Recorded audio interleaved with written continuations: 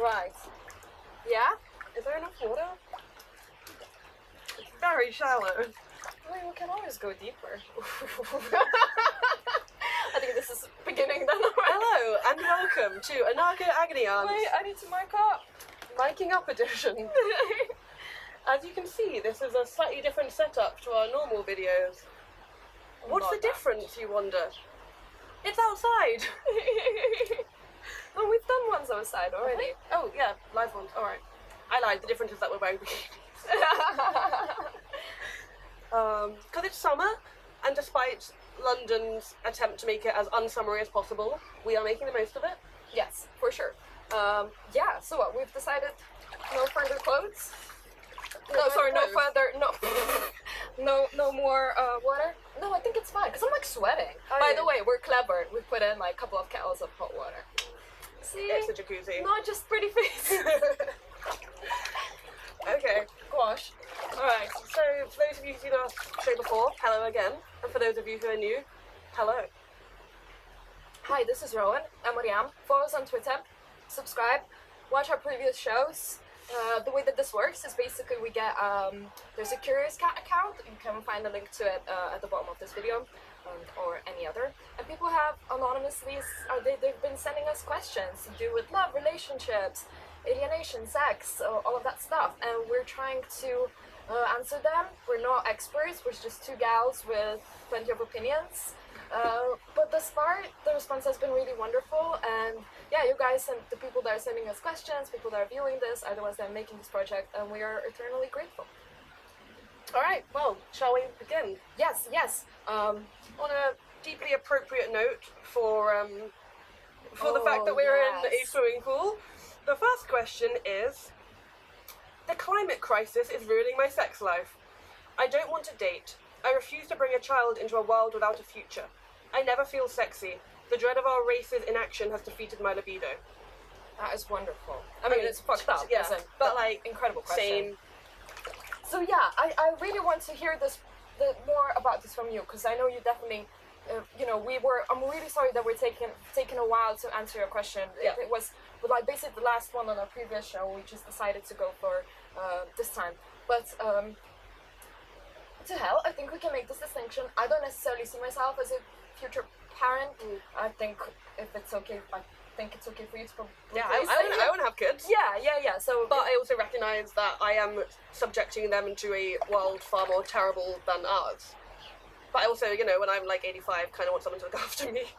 Well, yes. I mean, my hope and utopia is that we'll have a bunch of friends with, I don't know, maybe a couple of kids, but not everyone has to have kids. Well, we need some young people to like carry us around when the tidal waves are coming. Well, we'll have robots by then or something. Yeah, maybe.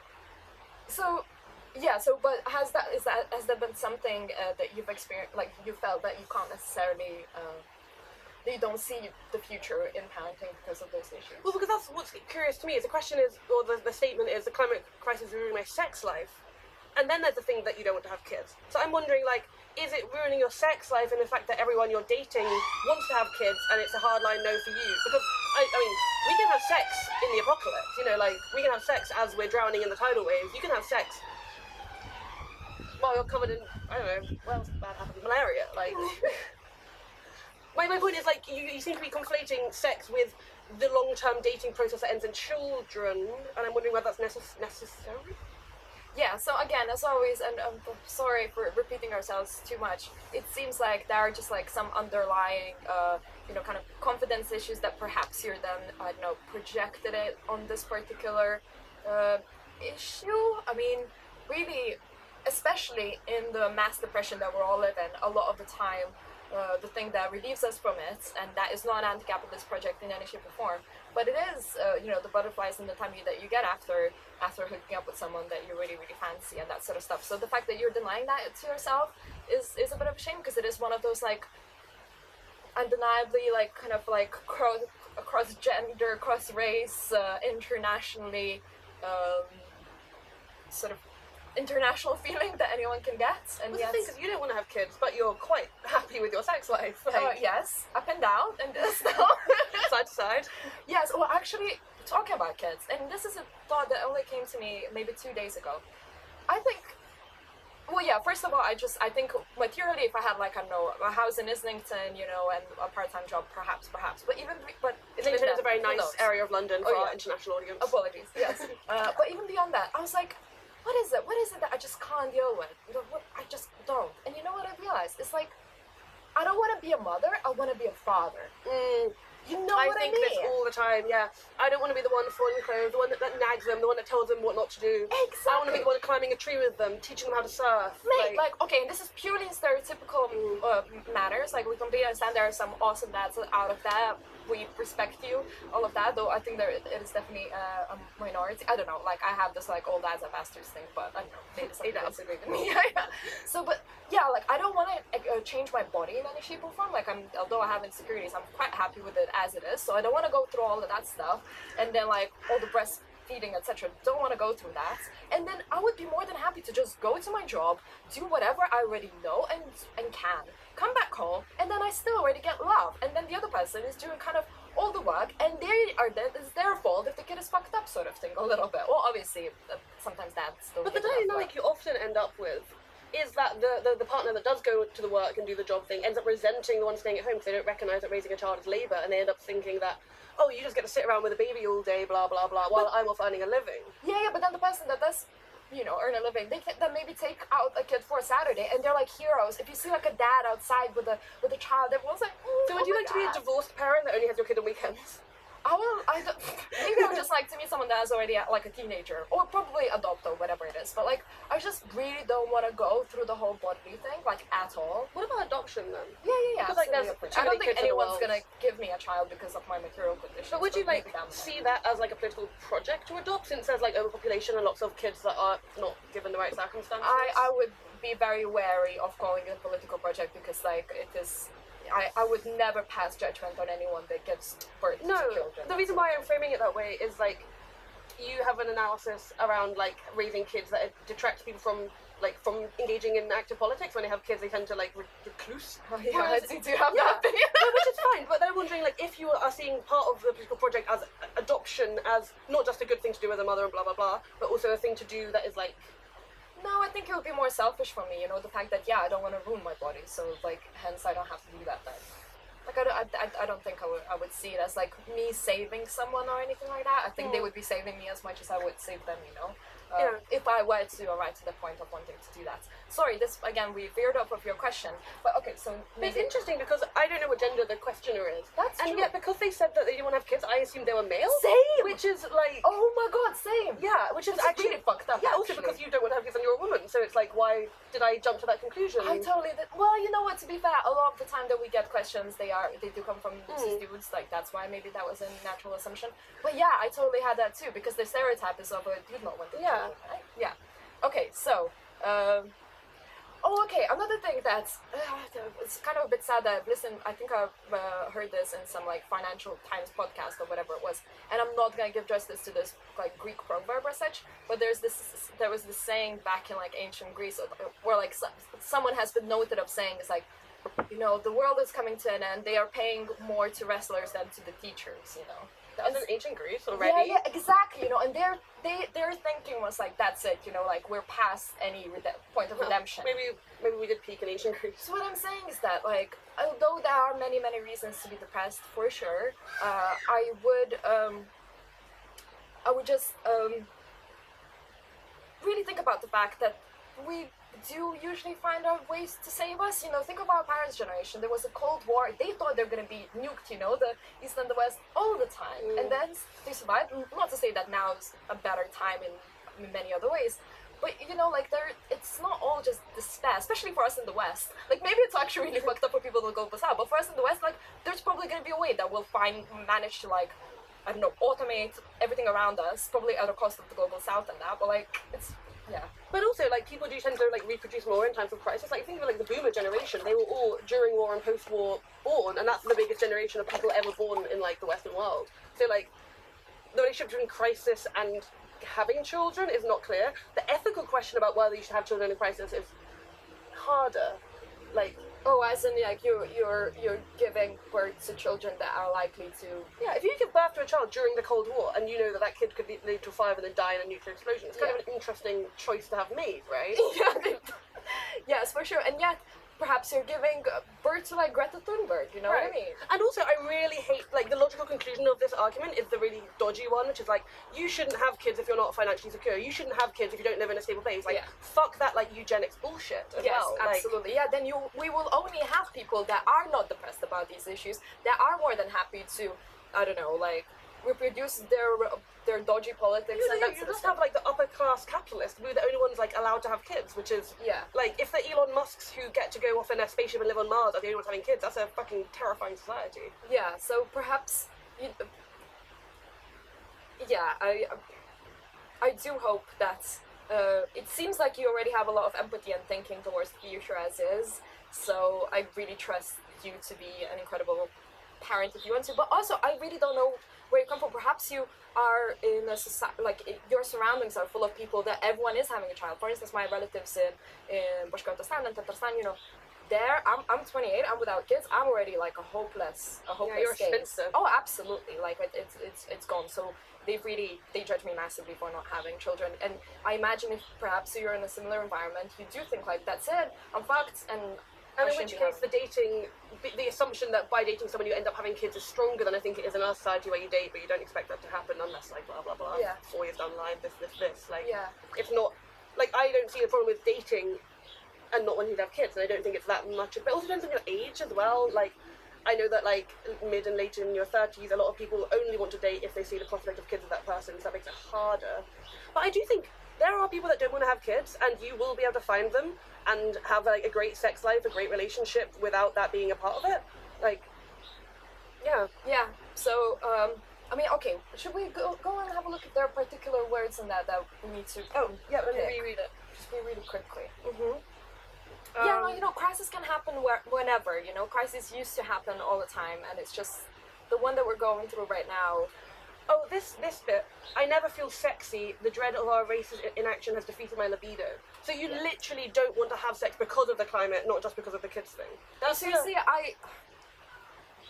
I feel difficult to believe that, in a sense of like that one is so devoted and one's politics are so pure that completely overtakes. Maybe that's a Freud in me, you know what I mean? Like, I can't necessarily believe that, like, the lack of selfishness in a sense, you know, because, you know, a joy of a consensual, romantic, or intimate relationship is one that is our only hope a lot of the time, you know. And also, like, maybe this is not to say that we are not very visible of asexual people. Yeah.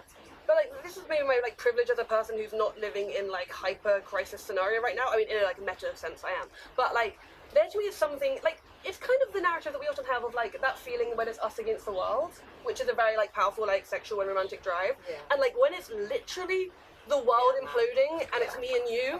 I mean, that's in every fucking apocalyptic romantic movie ever, is like the two people and the world exploding. And I find weirdly, I think it's probably just my privilege and like fetishization we're talking, but I find that a very sexy and appealing narrative. For reals, yeah. And then like I imagine, again, because we don't really know your circumstances, perhaps you're literally writing from like a war zone or somewhere where like the an island that is disappearing, and like you can basically change this all around you, and of course you just be depressed. And like, if we're going down, let's go down hand in hand. But then again, that's so crime thinky. I know, sure. It's super crime thinky, and it's super over romanticized. But I guess I'd rather not. Maybe it's just being selfish. I'd rather not be alone when everything's going to shit. I would rather be with someone. Yeah, and also, I mean, I would like to think that you can engage in activism that will perhaps bit by bit. You will feel that you're part of a change, and if you can meet someone in that environment, you know, chances are if you'll meet someone that feels very similar to you, that will be a big turn on. You know what I mean? Even that like nihilism, sometimes if you meet in between two people and like both of them go like, no, all right, let's kiss now. Yeah. It sounds dumb, but you know, like, I mean, perhaps finding kind of other people that do feel very similar. I mean, I have the same hopelessness and despair, and even if you talk about that and like connect about that, that's still a really fucking strong connection. Yeah, for sure. And it's just like spaces for I think there are still, I think that is the only thing a lot of the time that keeps me going, is like a feel of and sense of pride that I know I am changing things, and like I know my existence is of utility to the world. You're net good. Right? Yeah, I'm a net good. I like to think, and that pride then gives confidence, you know, and it gives a certain sort of like a wish to share it. I wish to share my body stuff. Yeah, so wonder if perhaps there's an insecurity that you're not doing enough for it, which is kind of sounds really terrible, but then again, what are you meant to do? Well, you separate yourself into like middle of nowhere, and then just see the world burn. But I don't know, I don't think it's going to be a slow thing. It's not like this big movie apocalypse scenario Yeah. that we are thinking of.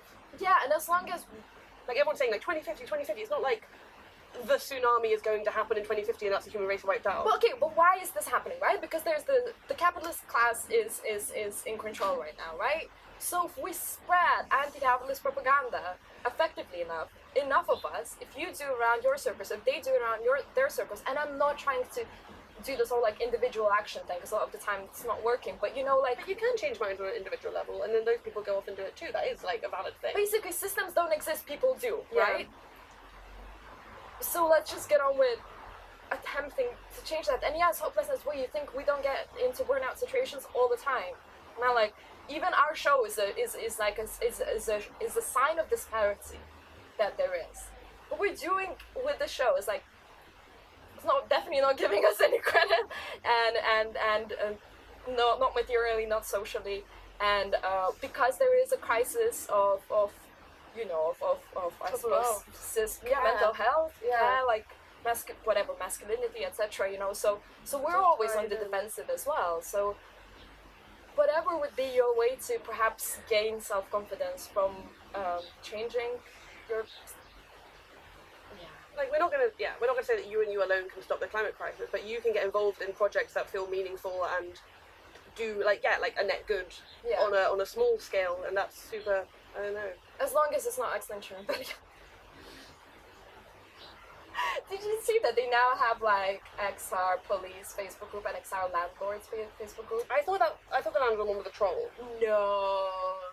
The one that was like think talking about tenants and talking about how like what was it? It was like how landlords are actually the ones who care most about the environment because they actually have like ownership of the land, whereas tenants don't care about the environment because they're just renting a space. I thought that was a troll post. Like these people have brand guidelines, these people have PR agencies. They could get a website, like on a website, Facebook group shut down because it's using their brand. Like, they're not doing that. I have a bad feeling it might just be them. Anyways, we're now veering off. Oh, extremely important work.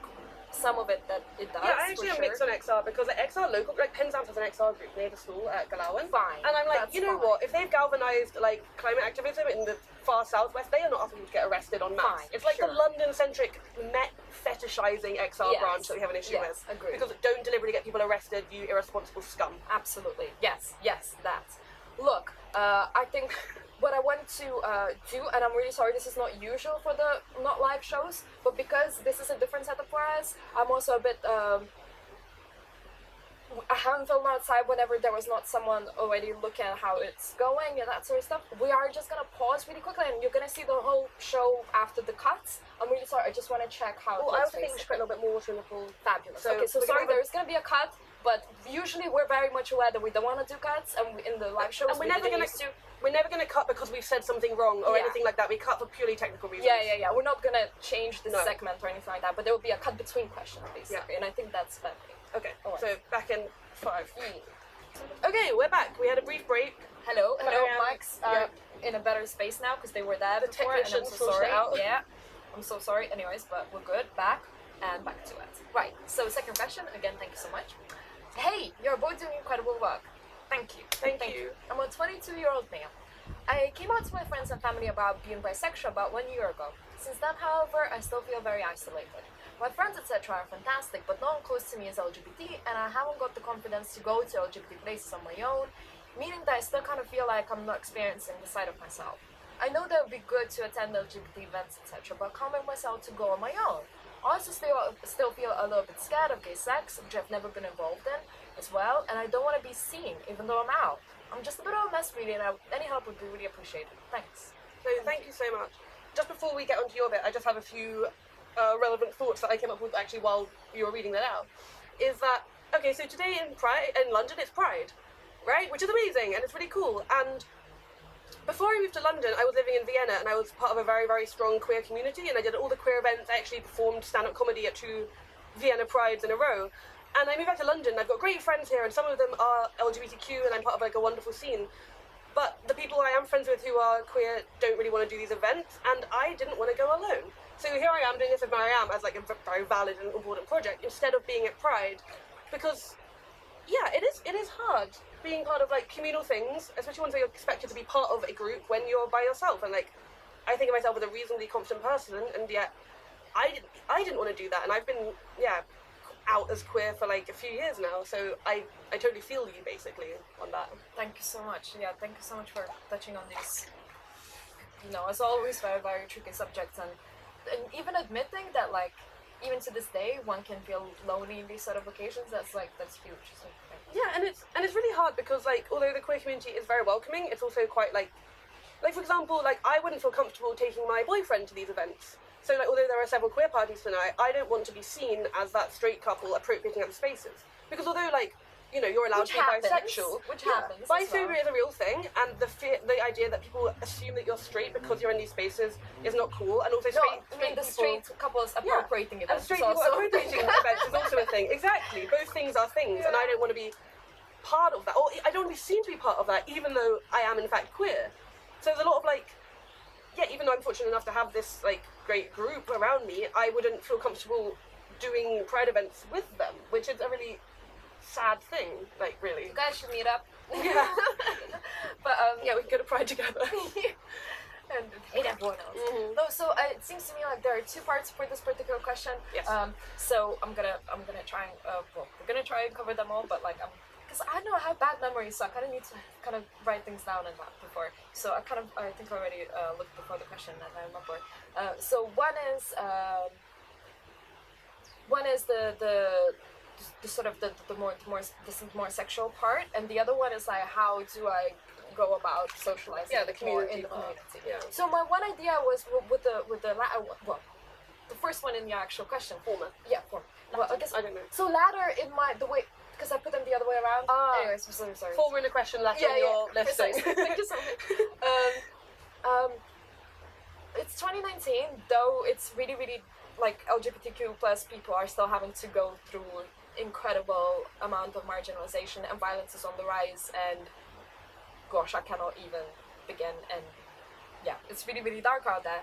And yet, in the liberal sense, there is like more acceptance and that, and like there are more social events that are not necessarily, I would say even 5 years ago it would have been like, that's it, just the queer socializing, or like, the gay people, LGBTQ plus people socializing. But now there is like, gay LGBTQ plus some sort of activity. What I'm trying to say, for instance, again, putting in my like gaming perspective. So in London, there are London gamers, which is GAY. Yeah. So they're basically a bunch of LGBTQ plus nerds, people into video games, and they meet up at Loading Bar, I think, every month, And I think you would find a lot of other activities and professions and just communities that have that particular angle to them. But is he somewhere rural where access to physical spaces might be harder? I mean, my go-to is always online spaces, right? Yeah. Like, there's so many good Facebook but even groups and even stuff. for that, so like you can be like, because I don't think that's the only thing that defines you, right? You probably have just like your own activity, something that you're into, your profession, whatever it is. And of course there will be LGBTQ plus people in that community, and so you don't have to necessarily define yourself just as queer. You can totally be like, I am myself, and I have my hobbies, and I wonder if you could find a community within that. I totally agree with that, but my thing, which comes from my own insecurities and stuff, and like with dating women, is that there is no way I would ever hit on a woman in a non-queer specific environment. Like, so even if we met through our mutual love of Jenga, I would not, like, and I didn't know if she was queer or not, but I really fancied her. There is no way I would, But the queers of Jenga, though. If there was the queers of Jenga, that specific one, but like, I don't know, I feel like... Which also also you shouldn't just of Tenga.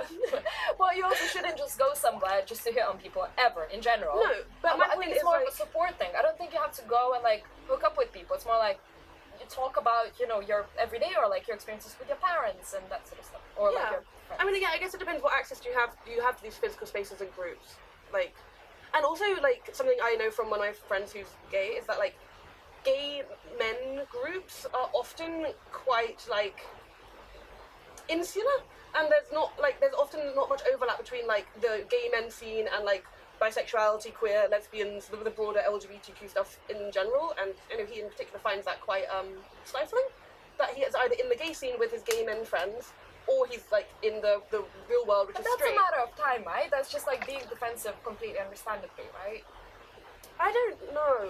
I think don't the think gay they'll male always be like subculture is like quite a specifically gay male one in many ways. Well, actually, that's the arriving to the second point in terms of like the more sexual side of things, and that's something. Just wow, did I seriously just do that? Am I drunk? Am I that drunk? Ugh. I'm not that drunk. But there we go. And that's the culture of Grindr. And there are actually some books already written about this, some incredible articles and that. And the idea that actually it began like fairly innocently, and actually then,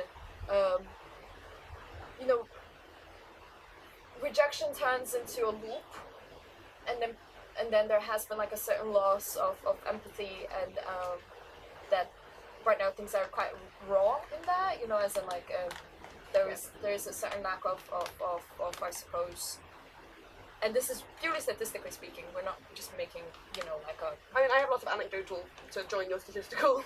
Yeah, no, there's just, those papers or whatever, it's just like that there seems to be people don't necessarily go to Grindr for relationships, although people have done, and so I was listening to this like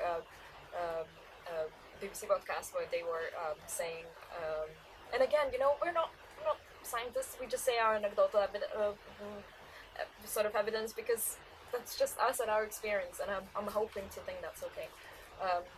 Where they were on Grindr, and they were saying, I was in the early days and I was lucky enough to just meet someone who literally we would just like meet every Thursday and read books together, and like we're not in a relationship, and we're still like 6 years later they're still an incredible friend of mine, you know, but they were much older and that sort of stuff, but they were like, now I look into it and it's a completely different world, you know. Well, so what I'm trying to say, but the last thing, and I really wanna hear it. So many thoughts about yeah, Grindr. it's just that, but like I don't want you to think like, oh hey fuck, I'm, you know, I don't know, I'm bi or I'm gay, you know, and like I want to meet people, hence I'll look onto Grindr. Oh shit, this is really dark, hence I'm never gonna try this again.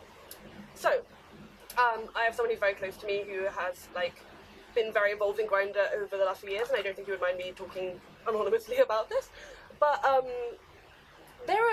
he has had both, basically, because the thing about Grindr, unlike Tinder and other dating apps, is that you don't have to match in order to start talking to someone. And you will get unsolicited dick pics. Like, oh, they say within like 30 seconds. And you will have probably, if you're like in an urban area, you will have 50 people messaging you, and it can be very, very overwhelming and an exhausting process. Scary, and all of the things, because it matches by distance, which is like, and in like meters and stuff.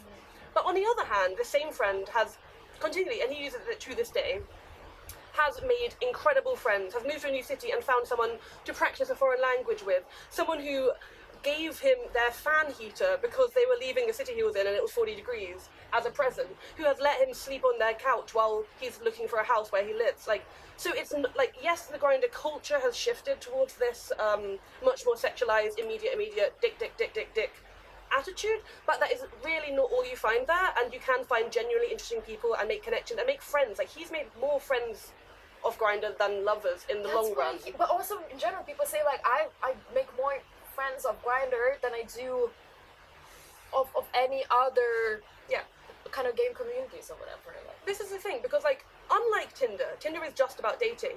Grindr is about being... Tinder should be about fucking, but some annoying straight people have ruined it. But my point is, Grindr is about being gay. Yeah, so and that's what I mean. It's not just about finding something like it was designed as a sex app, and you will get the dick pics, but it's also like genuinely used by a lot of people. Just like, I'm in this city and I'm gay. who do I meet? And you would be surprised, even in rural areas, if that's where you are, like, how many people you might stumble across through Grindr. So I would say it's worth investigating, but steel yourself against the barrage of potential exhausting. Totally. So don't get scared by the bad bits, but perhaps that's something worth investigating. And yet, you don't completely write off the entire platform, because there will be a lot of unsolicited dick pics and weirdness. But also don't do it if you don't want to. Yeah, definitely. If that's crossing a line for you, and that's like, because it is like that is a line that should not be crossed. And unsolicited dick pics are completely out of order. So we're not saying like just put up with it, but we're saying like if you feel like you can accept that side of the platform, which does exist, then you could discover this whole other side of the platform very quickly. Yeah.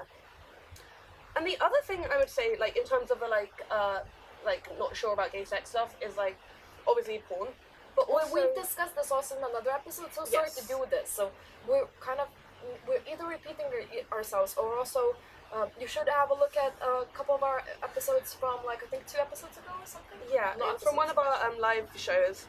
So it'll be one of the outside videos, but we cover a similar situation about someone who is LGBT in a rural area and is like having anxiety about being gay and how to be gay, and we do talk about this. But yeah, like if porn is too much for you, like movies with like gay plot lines, see how you feel about them, see how like call me by your name, obviously, like, and also erotica. Like I know that's a bit uncool nowadays, but like seriously, erotica. What happened to good old erotica? I discovered my queerness through reading Harry Potter gay fan fiction, and I've never looked back. Like erotica. Yeah, so there is also like if like gay porn is maybe like a bit too immediate for you, like reading some like sexy romance story, maybe with your favorite TV characters in it or whatever. Like there are other ways of like seeing how you feel sexually. Like oh, does this turn me on? Does that turn me on? Like absolutely. And I know what you're saying, that like okay, so you say your friends are great, but none of them are like LGBT. Jesus. I just say queer. Some LGBT. This is really embarrassing. This is really embarrassing. I've been like, I'm not like some shitty BBC presenter that can't actually pronounce this. Like, I have been legitimately using this acronym for like over decades. So this is really embarrassing. I'm not that annoying straight girl, and I also cover my not that straightness in other bits of the Anarcho Agony Aunts, but this but LGBTQ plus. I know it's also my English, but it's also the dear public.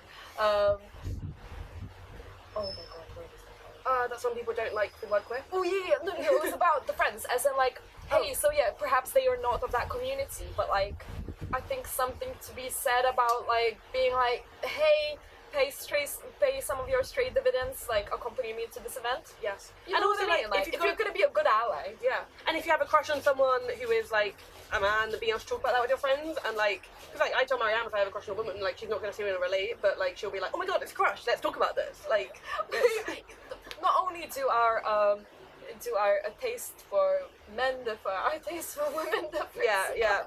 Everything.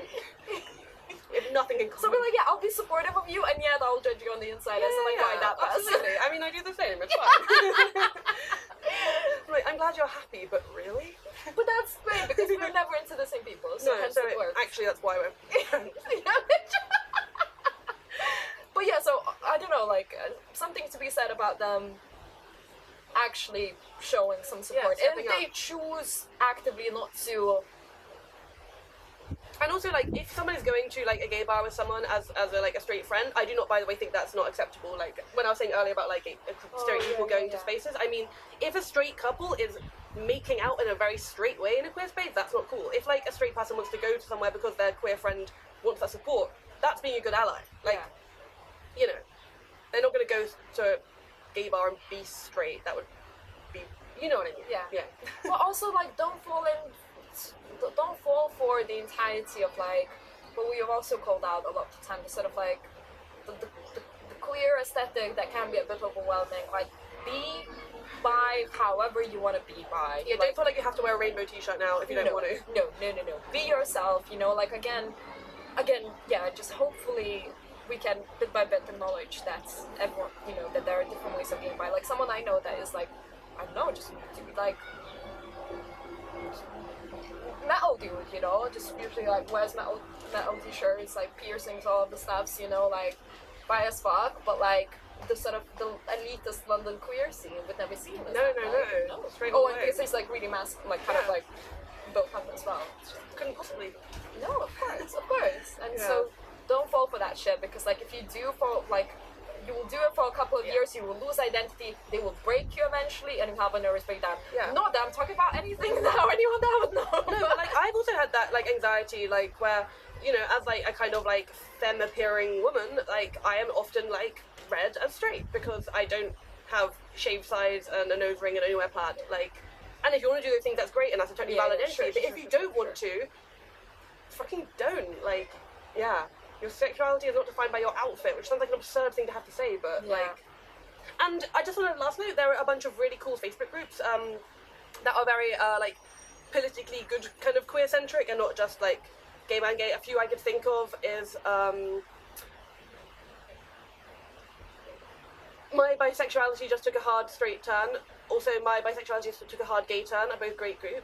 We can totally put that on show notes as well. And I'm going to fling those gatekeepers into the sun is a great group all about. What? I want to fling those gatekeepers into the sun. It's about people that gatekeep who gets to be in events like, asexual people aren't part of the pride, aren't part of the acronym. People are like, fuck off, or like, you know, bisexual people should not be acting so straight. Fuck off. It's like a very good, like, supportive group of expressing it however you want. So there are a bunch of really good Facebook groups. We will put them in the show notes underneath this video, along with the other video we do on a similar topic. We will also link to, but we'll remember. So yeah, do check out the other video we do on a similar issue. It's also legend, man. Like you came out. Well done. Well done. I know it's gonna be difficult as fuck. Like, and yet. You know, like, I don't know, again, coming from Eastern Europe where people are still like, well, even here as well, like, people still get lynched over this and that sort of stuff, and it's just, well, not lynch is a very specific word, I didn't mean to use it, but like, it hurts in very, very severe ways.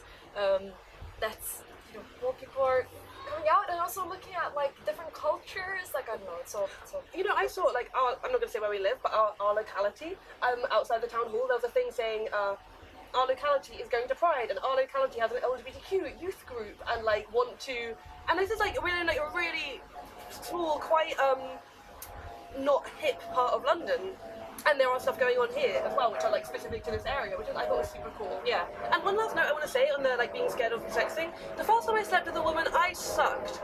I was super drunk. I didn't know what I was doing. Luckily, she was like straight, so she had never slept with a woman before either, so she didn't know that I was terrible. But like, you will get better. And if you find a partner who is like patient enough to teach you, which I managed to find afterwards, you will get better quickly and get the rewards of seeing them come, which is awesome. Like, so yeah, everyone starts somewhere. I have only been sleeping with women for 3 years, so I started when I was 22. So you're not slow, you're not behind. Like, happy coming out. Yeah, happy Pride. Good luck. Let us know how it goes. Yes, please. Thank you. Yeah. Yay. Just gonna check the audio and we'll pull up the next question. I am so gonna drop my phone in the. I'm getting cold again. This is bullshit. Okay, we do one more question and we'll then do maybe a another. heating up break. But maybe one of us will entertain you in the meantime because we don't like doing those cuts because Well, we it's can bullshit. leave it on for a little bit, like the tap. It's not touching the bad bit yet. We have a crack in our pool. Yeah, cool. Okay. I do not know where else to ask, so sorry to bother you. I'm a 30-year-old man who has never been in a relationship, and I am now scared to seek one, thinking that I will be pathetic. How do I convince my ego that it's okay to be rejected by someone else instead of rejecting myself? Thank you so much. Again, thank you so much for asking like, us. if you haven't got anywhere else and you came to us, that's what we want. This is why we're here. This is why we're here. I mean, to be fair, it's quite cushy now, but really, it's thank you, and okay, let's begin. So I mean, I think we're gonna go through this bit by bit, but so it seems to me like you've already rejected yourself. You know, you've already taken yourself out of the game because your last sentence was like, "How do I allow other people to reject me instead of me rejecting myself?" So that's something that you've already done. Like, you've taken yourself out of the market, basically. But the fact that you're aware of it is a brilliant first step. Yeah. Like, Oh, fuck. Sorry, I knocked over my disc. Yes. Like, it's really good that you're aware of the fact that you're doing this thing. Yeah. And then I want to talk about this particular dynamic of a rejection, okay? Okay. Because you, I don't really know how to, because okay, so I'm gonna put out that you may think that rejection only happens to people that care a lot about whether they're gonna get rejected or not, and or to people that are, I don't know. What I'm saying is that Jennifer Aniston was rejected. Yeah. This doesn't sound like it's, but basically rejection happens to everyone. Oh, shut up. A little bit. It'll pass. It is raining. We can put the brolly on your laptop, maybe. Yeah? Yeah? Yeah? Yeah? Probably, yeah. It's only raining a tiny bit. Okay, look. We can put your laptop on that chair and then open the brolly. We can't because it needs to be here. If we can just like put the brolly here. Yeah? Yeah. Okay, sorry, we will come back to this. Just technical things. Technical thing, it's raining. But again, we're not cutting because We're not cutting. Marijam, keep talking about what you're talking about. Yeah. So what I'm saying is that rejection happens to everyone. It's just that you haven't experienced it because you haven't put yourself out there, right? So rejection is just something that one will just have to deal with once they're out in the market. In the last year, I had like 2 really brutal rejections, and those were towards people that I really cared about, and it sucked. So I really hope that there's a way for you to basically understand that there is a learning to be rejected is an art form. And I will say one thing that worries me about talking about rejection in that sort of sense is like, oh, you're just gonna like learn it and get over it. No, why don't you just put the sun thingy though? Because that's attached to this is low production, but this is what it does. Okay, I'm just gonna put it on it upside down. Fine. Good. Oh, Do we need one for the phone? To be fair, it's not. Oh, it's not raining, hasn't it? Obviously. No, I think so. Yeah. Okay. Good. Look at the frame. Does it look funny with the umbrella? A little bit. It's all right. Well, look. If it stops completely, you just toss it to the side. Okay. Because the natural conclusion where having been rejected too much leads to is that you become that guy, and I'm sorry to say a guy, but like it just literally I guess that's all I had to deal with pretty much. It's like that guy that just like tries, gets rejected, doesn't give a shit, doesn't care anymore because they're so desensitized to being rejected. So there's this fine line between learning to be rejected and understanding that it's not about you, it's about where they were in that particular time in their lives. Whether whether they're probably fancy worse people than you are.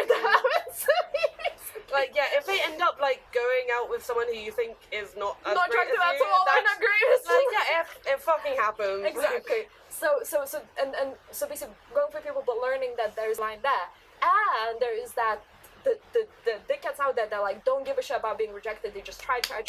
They are being annoying. They're being quite abrasive. Well, not abrasive. I don't know, like. Pushy with this, and they've learned to be rejected so much that they don't give a shit anymore. And don't be that guy. So don't be that guy. So basically, I think there is a fine art to the science of being rejected, and I think some of it there's this. I don't know. This is gonna sound really over romantic and that, but there's something to be said about the feeling of exquisite pain of rejection that like brings all sorts of creativity and like. Wanting to be a better person, and like I think a lot of what I've achieved in my professional life wouldn't have happened if I wouldn't be rejected as well, actually. And so in a weird way it has pushed me towards better places that so well, yeah, because what rejection does is it like being rejected either forces you to be like, I'm a piece of shit and wallow and be like, no one will ever love me, or it will be like, I need to realize. Like, you've already acknowledged in your last sentence, like, you need to realize your self-worth is not defined by the person. Also, this person wasn't that good anyway. Or if they were, like, but, like, yeah, to come out of rejection being like, actually, I'm fucking great, and, their loss or whatever, like, yeah, it, like, definitely there's a bit of the wallowing and being like, oh, it's not even their loss, but it's just, like, I was never gonna be able to make them happy, Yeah, sure, and that's okay, because, honestly, being in a relationship that sucks is kind of worse than being rejected.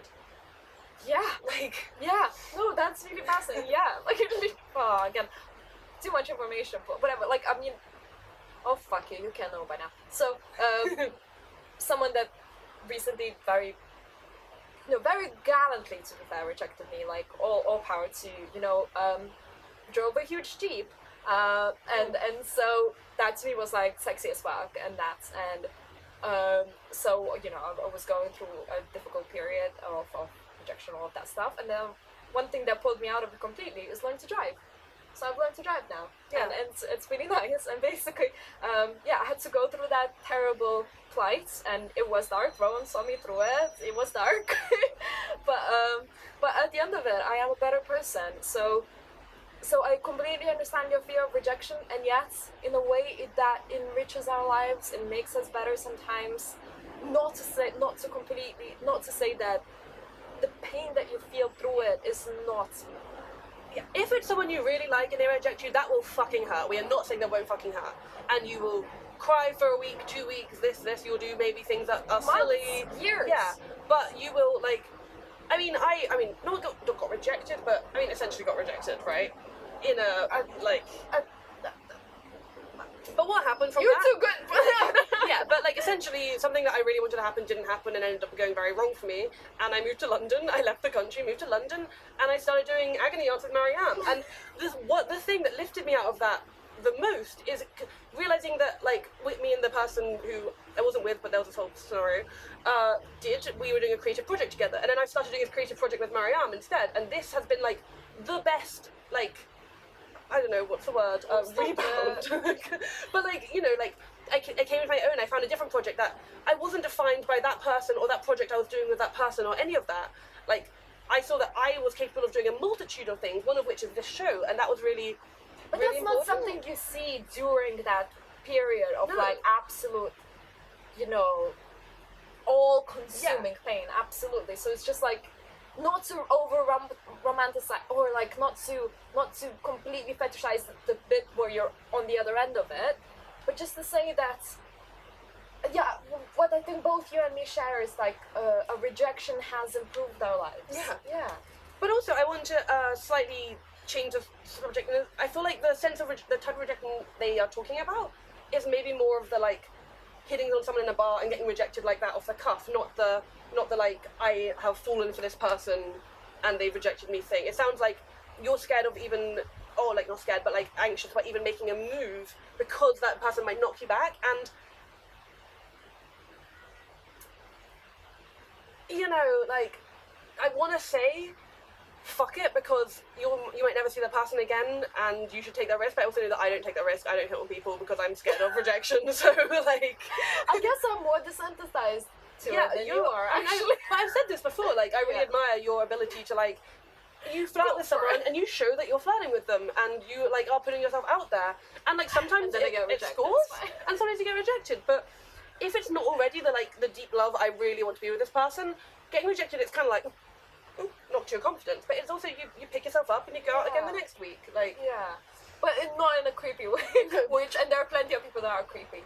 So one thing that I will maybe advise, and that's something, it's annoying though, but it's actually amazing, episode 8, I guess we literally can't do that, but something that I think we talked about in episode even 1 or 2 is I think one place where you would really learn the ropes, and it's a bondage class. Sorry, that was a crap rope joke. No, this is why you were a stand-up comedian. That was fucking good. Like, that's wonderful. But what was your oh my god, my advice was way more vanilla. I'm so sorry. No, I mean, obviously, if you want to learn bondage ropes, that's a good thing too. But also, so I do want to recommend Tinder for you. Like, I'm really sorry, but basically, I wouldn't necessarily just completely go for like the full-on internet sites, because that's just too always to me is like how much time do I put into something and how many rewards, like how much of a reward it gives me. So Tinder is fairly like low investment, right? And their rejection like kind of doesn't matter, because like maybe that person hasn't logged into the phone for that long, so they haven't seen my profile, so it literally doesn't count. You literally don't count. Yeah. And yet this is where the crucial part comes in, and now I've actually I have now looked through quite a few Tinder profiles, and I will say, we will offer your Tinder profile completely made for you for £300, 150 each. It's a day's work, because we're gonna take you out. Photos. Gonna take you out, gonna make all the photos in all different settings and in all different ways of like structures of the photos, and I will advise you on the profile. But it's hard because we probably want different things from the Tinder profile, right? Fine. But then you can there are pick, 5 like, pictures or 6 pictures, Yeah. so we can totally fit that. Yeah. Yeah. So basically what I'm saying, man, offer like a service, basically so- what I'm saying is like I look through Tinder, it's fucking terrible. Like it's fucking terrible. Also, It's all just gritty, grey, terrible pictures. People that could be hot as fuck look terrible on them, and people that actually, whatever stereotyp, or not even stereotypically, but for me, wouldn't be my cup of tea. I go like, wow, amazing little Yeah. profile, and this They know how was to take pretty short. pictures, They and know how to they- take pictures. They have like a certain can sell story to themselves. them. When I say story, I say 2 sentences, and I'm like, yeah, let's go. Not to say that I've actually done anything with it, but you know, it's just like it's research, which we're playing.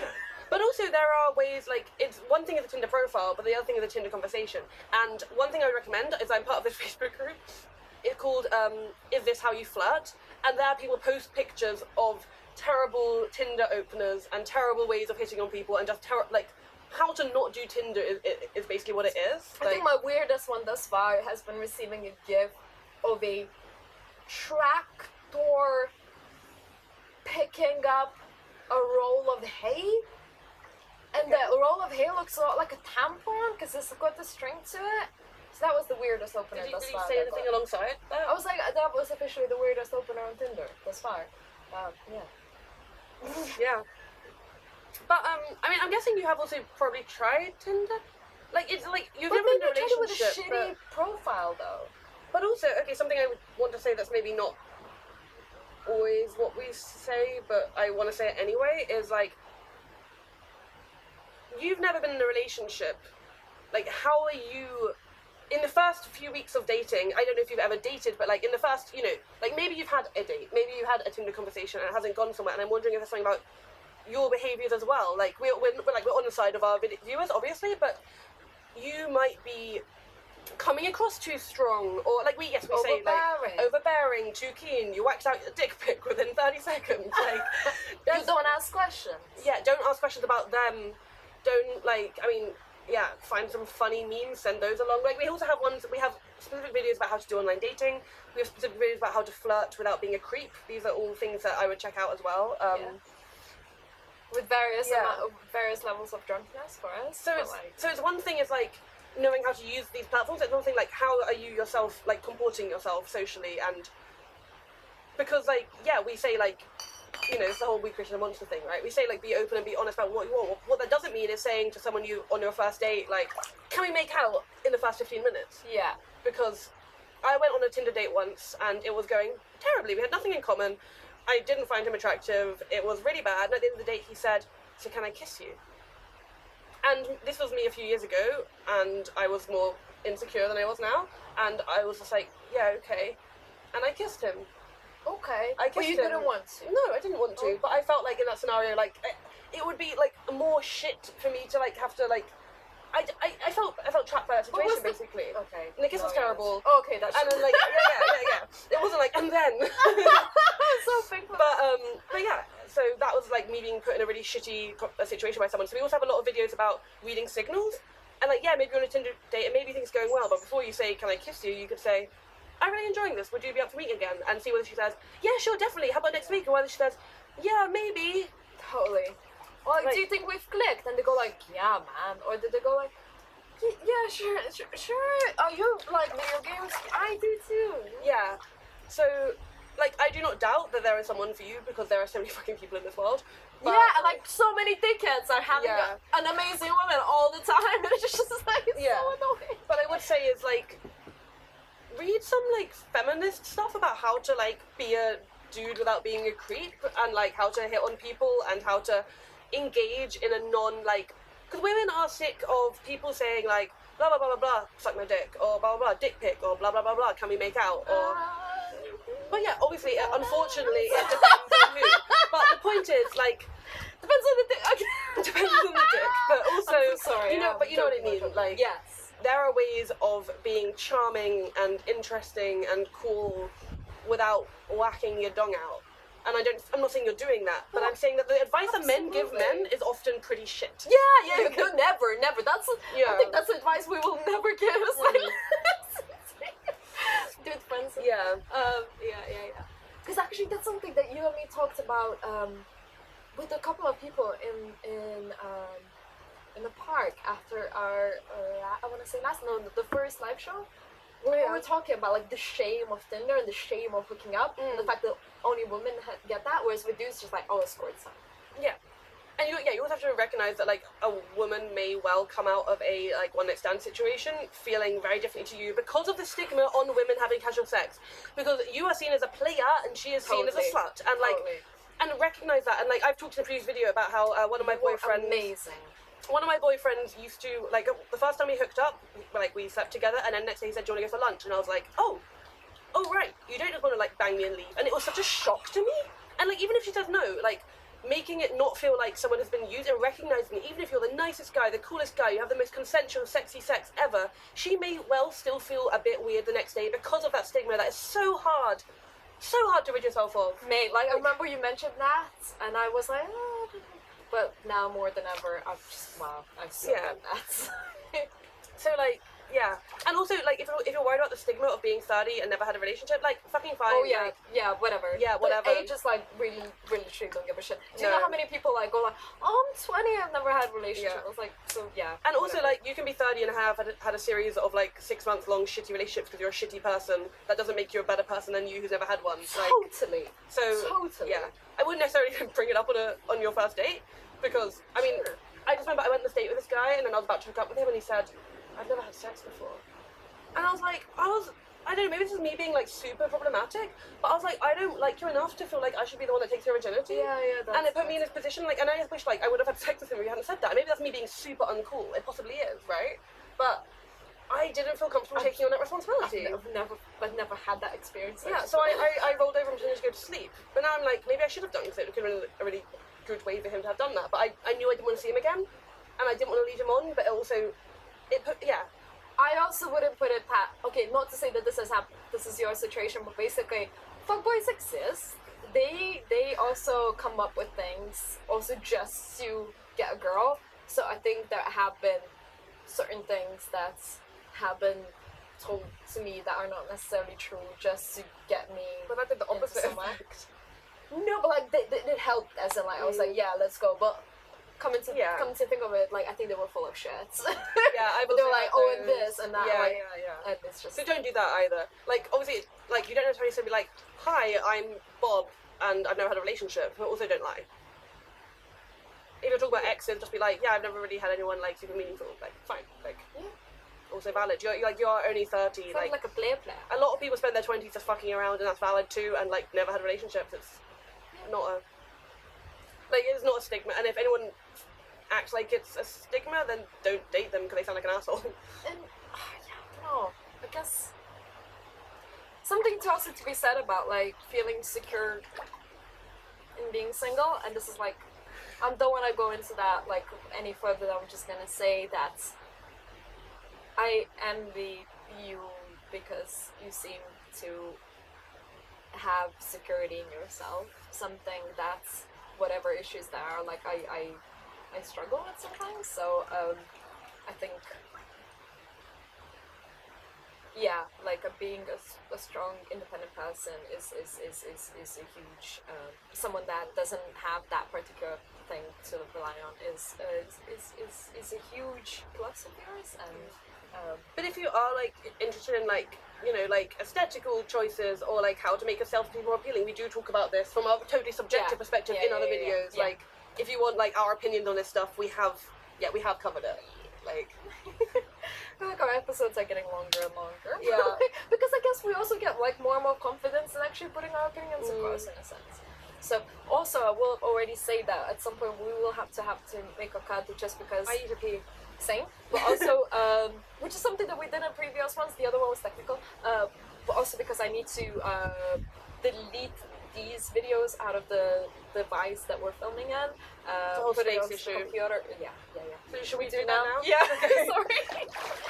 No, you're still attached to. Your mic, come back down. No, not in the pool. Please don't. unplug it. Wait. Okay, I'm doing it. Wait. Okay. No, the cable is fine. Is the cable fine? I don't know. I had that. Let's not risk it. Hey! Okay. Alright. Okay, I'm gonna pee. Oh god, this is wonderful. Okay. So. No wonder I feel more drunk than usual with these ones. It's like, we're in warm waters. We're in hot waters. We can. We are in hot water. Right. Mm-hmm. So that was a brief technical break, which did definitely not include filling up the paddling pool with warmer water. The thing is that, like, the weather is cold, right? But we are, Dedicated. we're dedicated, so we have to film today. So we have to warm up the water. It's all very sad. It's bullshit. It was like 28 degrees the last 3 days, and today it's 20, but we are making do. Okay. Alright, let's go. So, Marijam, over to you. Ooh. Hi, comrades. Love your show. We love you, by the way. Ugh. Recently escaped falling down the Jordan Peterson hole and left you with large leaks of tank.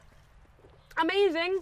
Babes, this is... Oh. Yeah, this is our mission. Yeah, this is our mission. I know we're not the only people on left No. you, but... Yeah.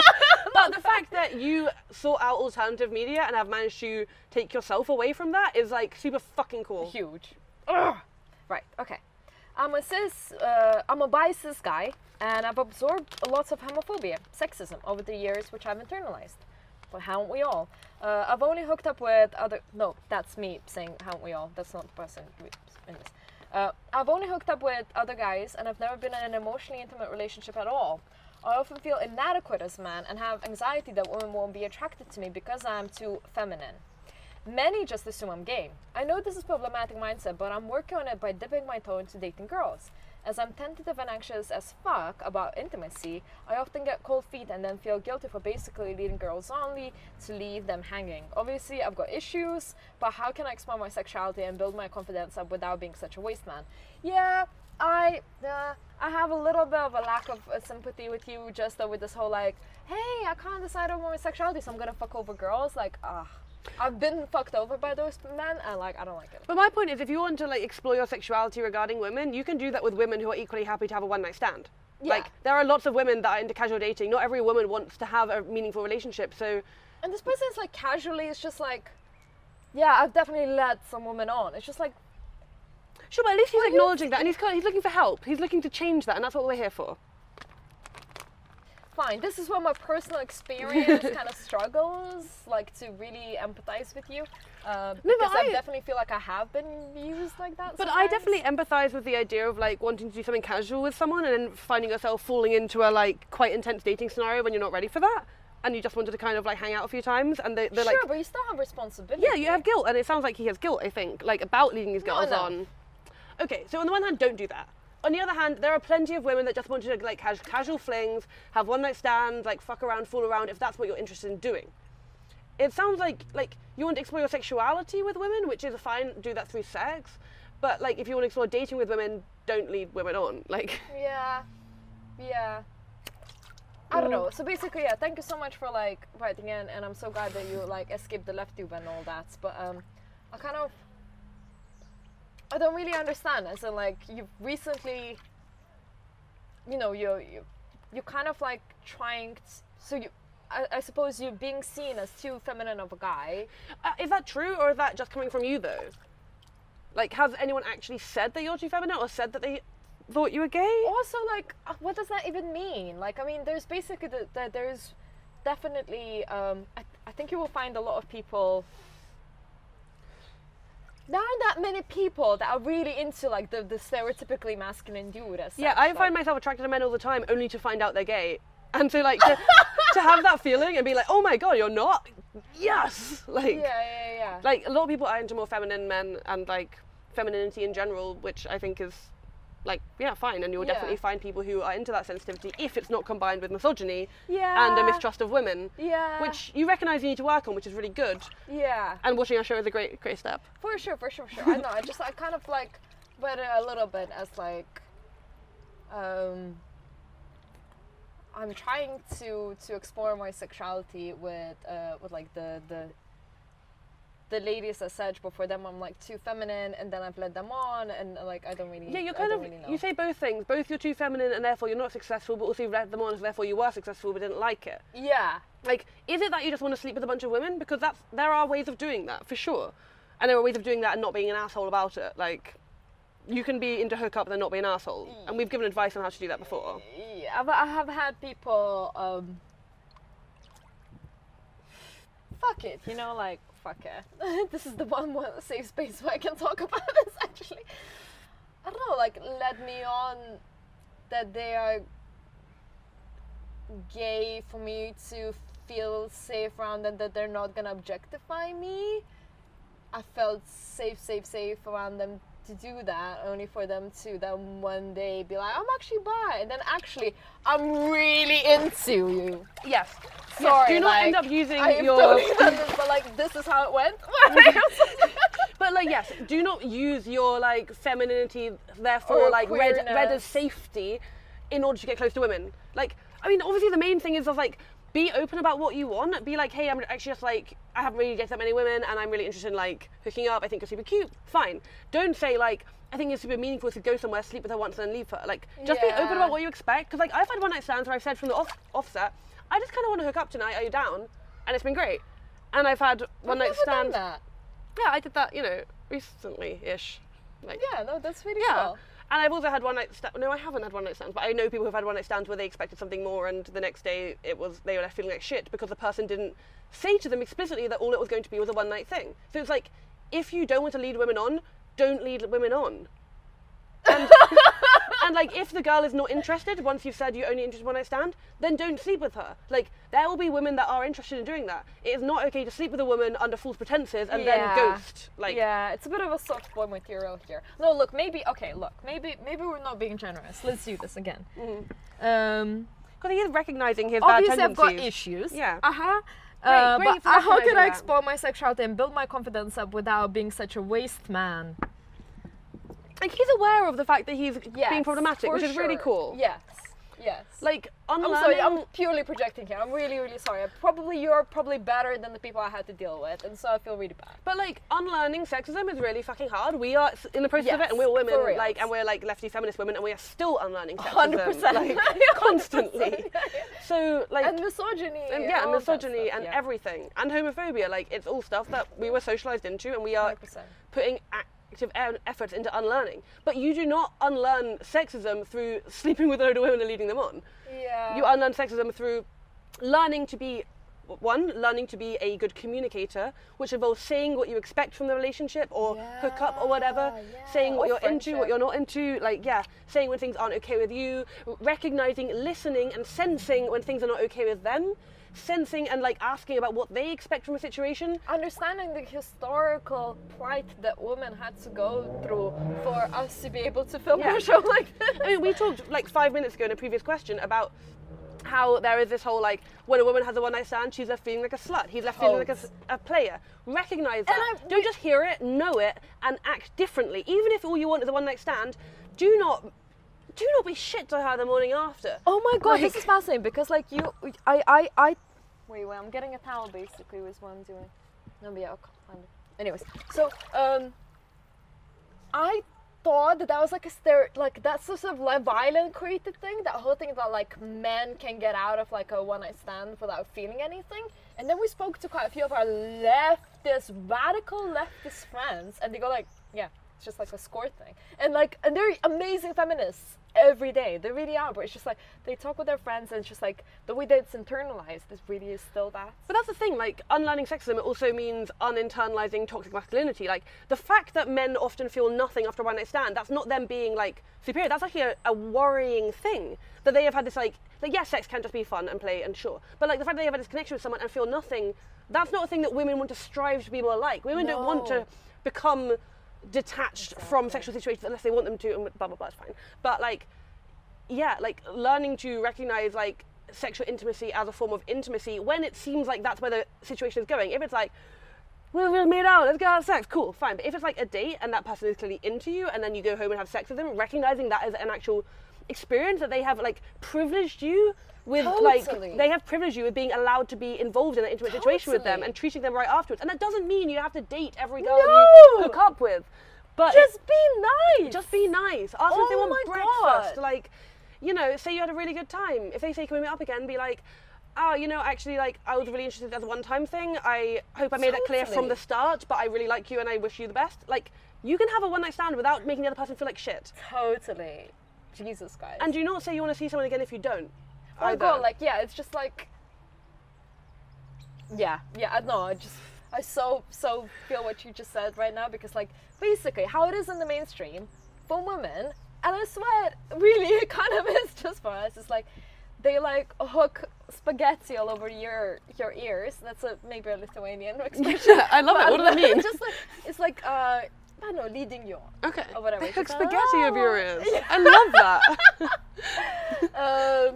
Only to the point where like you get to the thing, right? And although that could have been like months and weeks of conversation, all of that stuff, and then they'll be like, "Are you okay?" "Yeah, I'm fine. I just really need a coffee. There's a coffee shop around the corner." Yeah. And it's just like, you're being about that. And you could just not do that. If you said at any stage in the Tinder conversations or whatever that like, hey, like, it'd be cool to hook up, how do you feel about that? Yeah.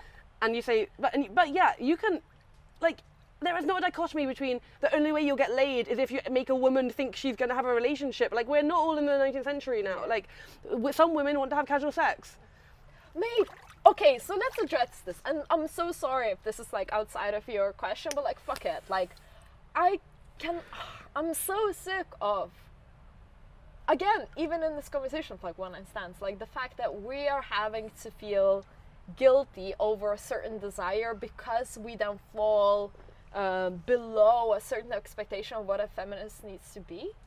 Basically, yeah, every now and then, yeah, you do just want to like, You just want to fuck.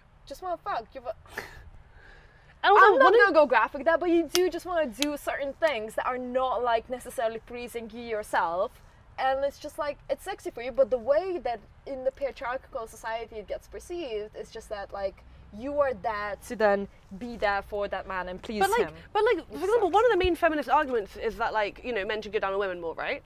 Like, yeah. And they don't. But like, I get off on like going down on a dude. I get off on giving blowjobs because if I like the person, I like seeing them crumble beneath my might. Like, I like that.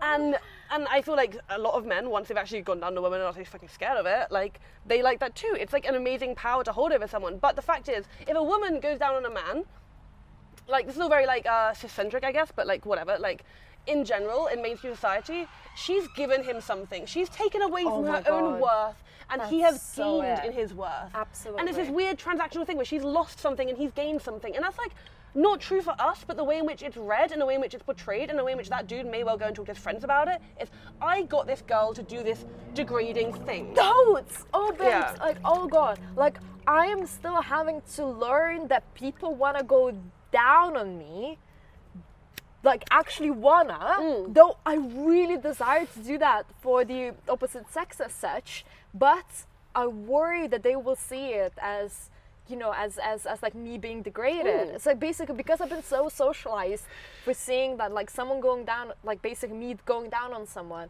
is degrading, that I cannot help but like apologize when someone does that to me. And Yeah. it's bullshit. Or the other problem is that if someone goes down on me, I therefore assume that they expect something else. True. That they then, like, Yeah. I went down on you, get down there, girl, you know? Yeah. And there's that, like, yeah, again, it becomes transactional. Like, the second, I mean, in a non-sex work sense, the second, like, sexual encounter becomes transactional, it's not really a consensual sexual encounter because you're doing something because you feel like you ought to.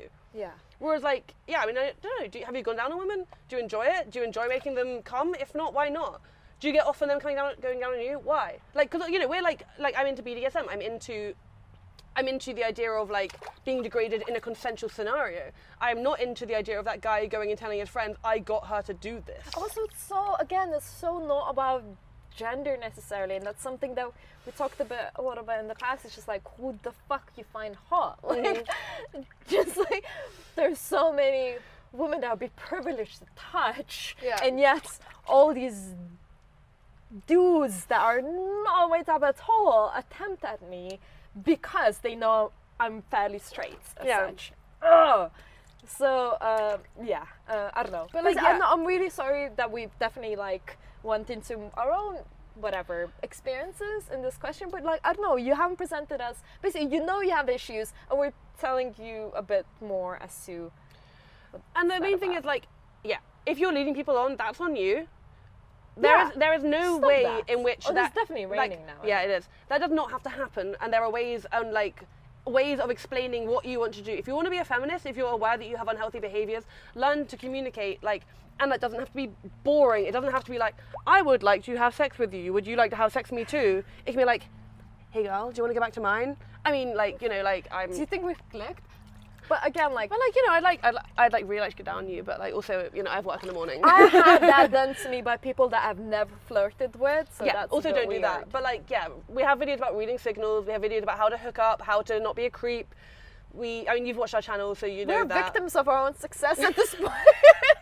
But yeah, like, and also send us in another question if you have like more precise advice you want, because like it sounds like you know where you're going wrong, and it sounds like you don't quite know where you're going right, and the ways in which to go right we have kind of previously explored a little bit, but also Sorry. but also careful, it's on the edge of the pool. Can you push that down a little bit? Yeah. But yeah, maybe we came across a little hard on you, and I don't want that, like, I don't want you to feel like you can't talk to us because we are hardline about these things, but we are hardline about men fucking over women for a good reason, and it sounds like you recognise that that is a good thing, and that's why you decided to speak to us, even though you thought you might get roasted. But like I said, like, it's so fucking cool that you were down the Jordan Peterson alley and recognised that that was not cool and came to us instead. Like, amazing. And yeah, send us, if you want more info on something more specific, like, check out other videos if you haven't already, and also, yeah, write in again, I think. Yeah, for sure. It's not raining again. What is going on with this weather? We're good. Okay, let's power through this. Power through. You cold? No, well, maybe. I don't know. I don't even know what's going on. I'm alright now. anymore. I think I'm drunk enough now to not be cold. Couple more kettles. No. Now, or we have okay, 1, 2, 3, 4 What's the more. next one? The next one is the beauty standards one. Okay, so what is the difference between a healthy desire to look attractive and an unhealthy desire to conform to fucked up gendered racialized beauty standards? Is wanting to get laid a bad reason to work out / lose weight? I have a friend, legit, who ignores his health and hygiene and uses the fact that beauty norms are constructed and oppressive as justification. It wouldn't be an issue, but he's clearly and actually just trying to oppress some things. How can I convince him that it's possible to be liberated and want to look attractive? First thing I would say is watch ContraPoints on beauty. Yes, 100%. That's again, as much as like ContraPoints is like, you always want your favorite lefty to like somehow make a mistake. Well, no, don't you want, but like that usually is what We're happens. just fucking jealous, basically. Like, she is amazing. Like, we will have a conversation about fucked up beauty standards in the garage over a cigarette, and then the next day she'll produce the perfect fucking video exactly explaining what we were talking about. And like, we are like, full disclosure, I had a dream where ContraPoints retweeted one of our videos, and it was like the happiest dream of my life. Again, you may have seen that there's a cut here. I can get into like the My phone went out of battery. I had to recharge it quickly. I'm sorry. We should have said before, but Thanks I panicked. For covering me. Yeah. But anyways, but so look, I don't know. I worry a little bit over your use of the word legit. That just being like, hey, that's definitely that they have issues, and yet they're not working through them. See, I thought legit meant that they were talking about themselves and just pretending it was a friend. I think that they're saying that it's just like they definitely have some issues, and yet they're not talking about them. So, look, fundamentally, we are also called out on this all the time. The fact that we're a bit we're quite reactionary as to like our fairly stereotypical ways of like defining what is attractive. I would like to think I'm the culprit in this, and Rowan is actually way more open-hearted on this. The point we make is that, like, whilst there is like the queer feminist utopian vision of a world in which these things don't matter, we don't live in that world yet. And like, yes, someone will find everyone attractive, and yes, like, you do definitely not have to change your aesthetic or anything for anyone else. And yet, there are, unfortunately, certain aesthetics, certain body types, certain fucking, like, colours of skin that, like, are seen as more attractive in our bullshit fucking society. Okay. Like, that is a thing that we have to both work with and fight against, kind of simultaneously. So, Okay, so I'll bring up two things there. One is like a very personal thing that like I had to deal with fairly recently, as in like, look, apparently in like the liberated left, like no one cares about burping because like we just burp, like who cares, like no one gives a shit. It's like burp is like such a natural thing, and so we should be totally like farting as well, all of that stuff. And okay, so I grew up like whenever from age 8 to 15 I grew up in a house where I was living. There was basically a kitchen and toilet in one end of the corridor, and then one bedroom in one and another end of the corridor, and then another bedroom in the other. One of them was for my brother, and the other one was for me and both of my parents. And in the corridor, I was living with fairly, I suppose, with like morozy. Like I think the Eastern Hemisphere of my listeners will understand. It's like people that like kind of fairly antisocial. No, I hate to use this term, but basically it was like people in their 20s and 30s that would spend their time drinking in the corridor and like swearing and like vomiting and burping and doing all of that stuff because it was really their way of going through that particular day, which I completely understand. And like, you know, the sunflower seeds and... Was that a form of like rebellion? As in like the world has fucked me over, so fuck the world back? I don't think there was a political project behind it. But like, I mean, subconsciously, or was it just like... Because I feel like, you know, you see like teenagers spitting on the street and you're like gross, but also you're like, they're no, doing it's just like it's people that like have, you know, have very, very little resources. They don't really have a tomorrow. They don't really have like that many economic prospects as such, and I think they saw our family, because we were like 2 parents and 2 kids, as like this nuclear family. Little did they know that we had fuck all money or whatnot, but like they thought that like a way to, in their very, very sort of like, you know, just like single dudes living in Lithuania. Like asserting dominance, or yeah, I it's very difficult. I could literally go into like marking territory. A little bit.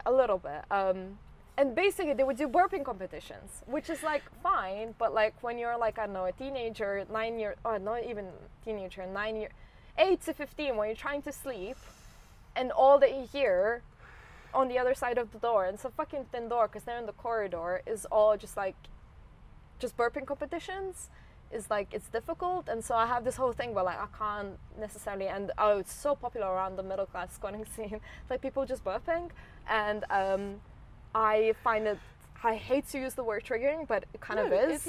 It's coming back to a traumatic part of your past. Yeah. That is literally what triggering means, dude. Like. And so I really hate it when people like burp around me, like, and it took me years to call people out on it.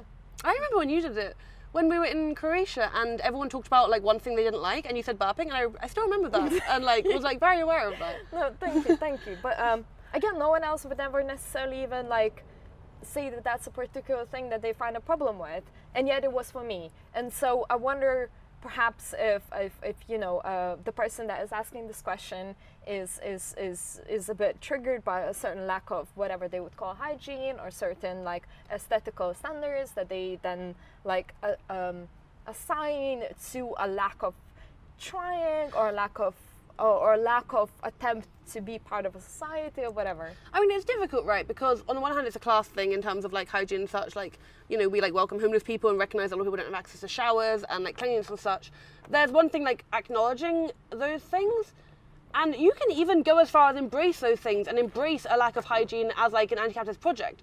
That does not mean that people have to want to be in a shared space with you. Precisely, that's like, literally it. Like, okay, to put my cards on the table, I have seen way more fairly posh people attempt these whole like, oh, you know, like so hygiene. Yeah, literally hygiene, or just like not burping, or like for me to look scruffy. It's just like, you know, everyone else around me just has to like deal with those issues. Yeah. But for me, it's just like chill, because probably they have this whole rebellion against their parents. Yeah, it's a fetishization of like the squat aesthetic, like a fetishization of poverty that is very problematic. Like, we have so met those people, and like maybe your friend is not that, but like the fact that they're being so defiant about it as well just kind of sounds to me like that might be it. Because on the one hand, like obviously personal hygiene is your choice. On the other hand, if you are sharing a space with people, And I might add, very importantly, if you have the facilities and the availability to make yourself not like oppressively unhygienic, to not use them is to say that I am dictating who feels comfortable sharing the space with me, and maybe they're okay making that choice. And like, yeah, like I would never ever, like someone who doesn't have access to facilities, like call them out or make them feel uncomfortable for having like poor hygiene. Never. Of course. But if you're making an active choice, you are then acknowledging that you're making that space uncomfortable for other people, and that's on you, your friend, whatever. Like, yeah. I don't know. This is totally again us projecting. It's just that like I have, as I say, I think we both have met those people that like say, oh, you know, Western stereotypical values, and so I'm not gonna assign myself to them, and yet they are rebelling pretty much against their like the way that they've been brought up, and yet. And so basically, they never have to actually even deal with those issues. Look, do I always want to be like made up, like all cute little like blazers and like a little bit of makeup? Of course I don't. It's just that I know that if I'm gonna try and get a job, like these are the sort of expectations that I'm gonna try and have to reach, or like hope to be accepted. Is that cool? No, it isn't. And we're in our own ways of activism are trying to destroy that sort of capitalism way of thinking, and yet I have found that people that can like just never think about this shit usually are always the people that don't have to fit in that milieu. This is the thing, because I feel like there's two parts to this question. One is about beauty standards, and one is about hygiene. Yeah. And I feel like we are talking mostly about the hygiene part, and like that, like if hygiene is not your choice, then never ever feel like bad for that. If you're making a political project out of having poor hygiene when you have the facilities not to, that's your call. And some people might not feel comfortable in that space with you, and that's also their call and completely within their right. And they are not bad activists because they don't want to share a space with someone who is deliberately having poor hygiene. Yeah. In terms of the stereotypical beauty standards, it's just like, look, we've all watched Love Island. We know we've all seen the magazines out there. We all know what the expectations are out there.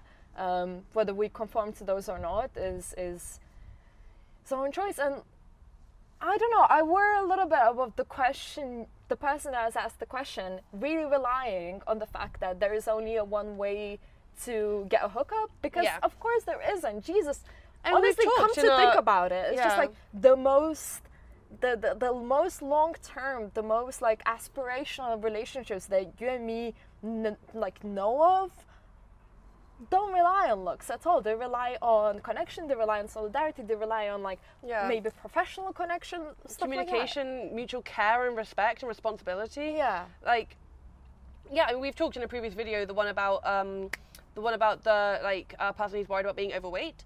We talked about in that video quite a lot about the distinction between the societal expectation of beauty and the personal needs and desires. And I'll reiterate now just quickly, is that like, if you want and feel comfortable and confident a certain way, don't fucking change that for society. And yet, of course, there are societal standards that we're all fucking aware of, we've all internalized, and this and this and this, and we're all unlearning them. But if you want to fucking, put on some lipstick to feel better, if you want to like wear a certain shirt or work out or whatever to feel better, that's totally okay too. One thing I will add is this is the one about working out, right? Yeah, I will add that it's one thing to it's totally okay to want to get fit and lose weight in order to get a date, in my opinion. It's not okay to use a gym as a place to find potential dates, and to like, if a girl is working out in a gym and you think her ass looks good, don't fucking hit on her. She's working out, she's doing her own thing. But like, the whole thing of like, we all simultaneously, and this is possible by the way, like some strands of feminism, simultaneously look good and feel fit for ourselves, but also, I'm not a fucking bad feminist or a bad woman or a bad person if I also like it when I put on some lipstick and go out and people think I'm attractive. Yeah. Like, fucking sue me. But then you see, it's funny you say this, because I also agree with you, but then, so someone underneath this exact video that you mentioned, the one with the someone like with the boobs and the belly, you should check that one out. Like the comment below it was really, really potent and incredible. I'm reading that, I was just like, fuck, why the fuck do I even care about my looks? Basically the way that they referred to it was like, kind of quoting. Oh, this is the one about their friend that wanted to get a nose job. Yes. Yeah. Yes. Oh, should we just read it out? Can we do that? Can Look, fuck it. Deal with this loading stuff. Can you do? So sorry. You see, this is the issues of being. Technical issues are a thing when we are Yeah, filming this whatever. entirely off phones. Like, you know what? If you want better, fucking fund us. PayPal. Okay, your channel. A bit just low. Yeah. Depending sex trend, emotional labour, bang, co-dependent. Ah, that one. Yeah. And we want the questions, not the video. The comments. Yeah. Shut up. You should just read it out. I think that says the counter argument to what we usually say, and it's This Yeah. whole thing. fuck it. Okay. Okay, I hope this person doesn't mind, but they had a really good feedback and it's Yeah, public. it's on the so, comments, yeah. okay. They said, in regards to body insecurity issues, I want to share a text I sent to my friend who was considering plastic surgery. The things I say to her are things I constantly have to remind myself of as well, and often have a hard time sticking to, but it's important practice nonetheless. Us too. Yeah. So here's the quote. For years, I seriously considered getting a nose job because of the bump on my nose. I always compared, and still do sometimes, my nose to other people's noses and got really obsessive and self-conscious about it. I compared my nose to yours too, honestly. Yours? Mine? Ours? No, oh, I the think friend. this was a letter to Oh, the right, friend. right, Yeah, sorry. yeah, yeah. I always looked I always looked at before and after pictures on Google of rhinoplasties. My mom actually supported me doing it. She was actually the one that put the idea in my head, which made it worse. She mentioned one day that I could get that fixed if I wanted to. The idea that I could have something fixed reinforced the idea that there was something wrong or not ideal with my appearance to begin with. I know it's hard to accept ourselves as we are, and I love you and I would never judge you for whatever decision you make because I know how hard it is not to pick ourselves apart. But I have found something powerful in trying to remind myself to fuck all the shit that's telling me that there's a fix for my flaws. There's a whole money-making empire that feeds off of creative solutions to our problems. These meat suits we live in will one day die and rot away, and what will be remembered and valued for is what we did with our lives. I looked at people like Rosa Luxemburg and Emma Goldman for inspiration. They did not fit the ideal of beauty for the time they lived in, but they actually subverted those ideas and gave zero shit about how society thought they should look and act. When I get down on myself for my crook nose or my cellulite or my thick legs or my new wrinkles, I try to think about them and how they had no time to waste caring about stuff like that. It's hard, but it's a practice that I feel like can add more to our lives and confidence than surgery ever will. I love you, dude, and I think everything about you is special and perfect, and I think part of our responsibility to ourselves, to those around us, and to the next generation is to set a good example for how to love ourselves and keep our focus on what we want to do with the short time we have on this earth. Oh, they give me shivers. So, yeah. Yeah, and then I was actually just like, BBC just created this incredible documentary on Anna Campbell. Not to say that she's not incredibly beautiful aesthetically as she is, but like, made like a woman just put herself on the front line against fascism, and she just didn't care about anything else much, though she remains to be beautiful as is. And fuck me, to be fair, that is the aspiration. We are stuck, and I will say we are stuck in the limbo. I will say as someone that's trying to fit in this particular society where I don't have an inheritance, where I don't have anything to fall back into. I am trying to put myself in this particular society of being pleasantly looking somewhat, I don't know, and so, but the aspiration is being like Anna, so is being like this person as well, being like Emma, and these women have, and more of us should do that, where we just put all of our label towards creating an anti-capitalist, anti-fascist society. And but also, I have a lot of issues in general, and also like personally, with the idea that like to be an anti-capitalist or to be this or this or this anarchist, squatter, whatever, you have to like look a certain way and you have to conform to a certain aesthetic. And I often feel uncomfortable. Like I enjoy dressing up in feminine clothes. I enjoy wearing lipstick. Yeah, I enjoy all that stuff. And then I'll go somewhere like the Anarchist Festival, a great event full of great people, no doubt, and I will wear my like sexy red top and my red lipstick, and I'll feel like I am seen as not serious, or like, why is she here, or she can't possibly have something to add I've because been of called this. out for not being crusty enough. Yeah, and like some of this is in my head, and some of this is actually reflected in interactions, and so like it is a constant thing. Like, so on that one hand, I was conforming to society's expectations of beauty, but I was not conforming to my scene's expectations of beauty. So it's like kind of like You you can know, never you win can never this. win. The conclusion with this question is you can never win. As in, like, we have full solidarity with the both of the sides of this question, sadly. And like, yeah, I would be lying if I said I didn't want to look hot.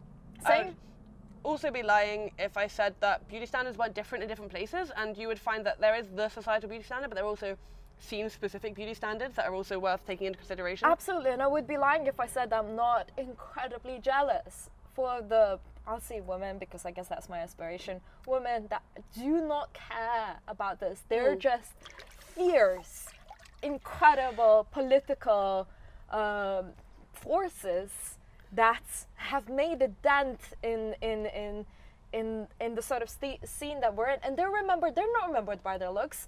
Actually, come to think of it, no one is remembered by their looks. No one is remembered by their looks. I remember that amazing actress in 1950 who was super hot. Like, no, that never happens, No. right? The people that are our aspirations, they're only remembered by the work that they've done. But again, we live in a misogynistic society, and we live in a society where, like, yeah, we can have our legacy, but we also have to get by on day to day not feeling like shit. And if that means I sometimes put on some lipstick or whatever, so fucking be it. Like, yeah, and come to think of it, like the sort of activist spaces that I've been allowed to, I think, or the sort of following that I've been able to amass, really has really come down to, I think, not only my brilliant thoughts, but sometimes because, like, I create a certain aesthetic around me that is not usual for the nerds, and it's not usual for the left. You know, there's something in between. And also, like, a point we've made in a lot of our previous videos when we're talking about how to date and how to be found attractive is there is a difference between looks as in physical beauty and aesthetic choices can do so much to, like, make your looks more appealing for a certain scene or for a certain person or for this or this or this. So, like, yeah, you know, we all choose what we wear at the end of the day. We all go to a shop and think, I want to wear that, and we pick it, and we all look at our face and think, I'm going to have this haircut, or I'm going to have that haircut. Like, yeah, we look at Angelina Jolie and we go like, she's like the 75 out of 10 scale, and then we go like, Brad Pitt, I don't think I would necessarily be into him that much. Like, he's fine, but it's just like, yeah, it's not all that. But, okay, so at the end of the day, I worry about your judgment of this particular person in terms of, like, you seem to be so convinced that they have issues. I wonder what that is on about, really, because, like, some people are not necessarily into an aesthetical choice, and that's absolutely But they would fine. say if they think, if that person is, like, claiming bad hygiene is a revolutionary thing to do. But that's what we discussed at the beginning of the video, when I was just like, look, hygiene is just like, babes, like, kind of like, oh, I cannot believe. Okay, call me out reactionary. Do it. I'm prepared for your trolls. Don't like anyone's thinking. Just don't. Yeah. Just don't. And you know what? Because I've had to deal with a lot of bad smells in the way that I was growing up, or also, like, you don't even have to fall into that space. You kind of find it, like, gross. And again, a lot of people, and if you have them, are well into it. Again, babes, the sort of stuff and the sort of smells I'm into, and I'm in a certain environment, is a whole different conversation. Yeah.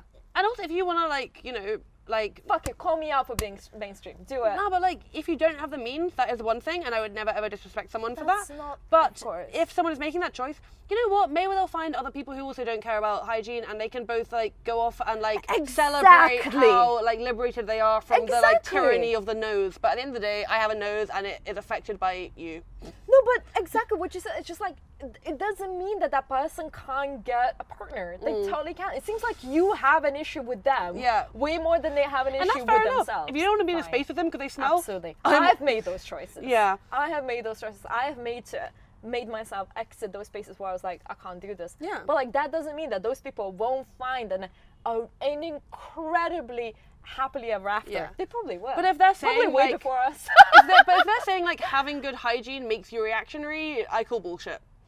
Same. All right, end of episode. Of that I need to particular pee one. again. Sorry. I know it's full of cuts. I know. But, like, no. It's something about the me pool. anyways. I don't know. I think it is something about it. So a brief, like, 1 minute. This is becoming way too many cuts. We're very, very, very aware of that. We don't normally do this, and I think you can tell from the sort of stuff that we already talk on the answers that like we don't really hold anything back. Yeah.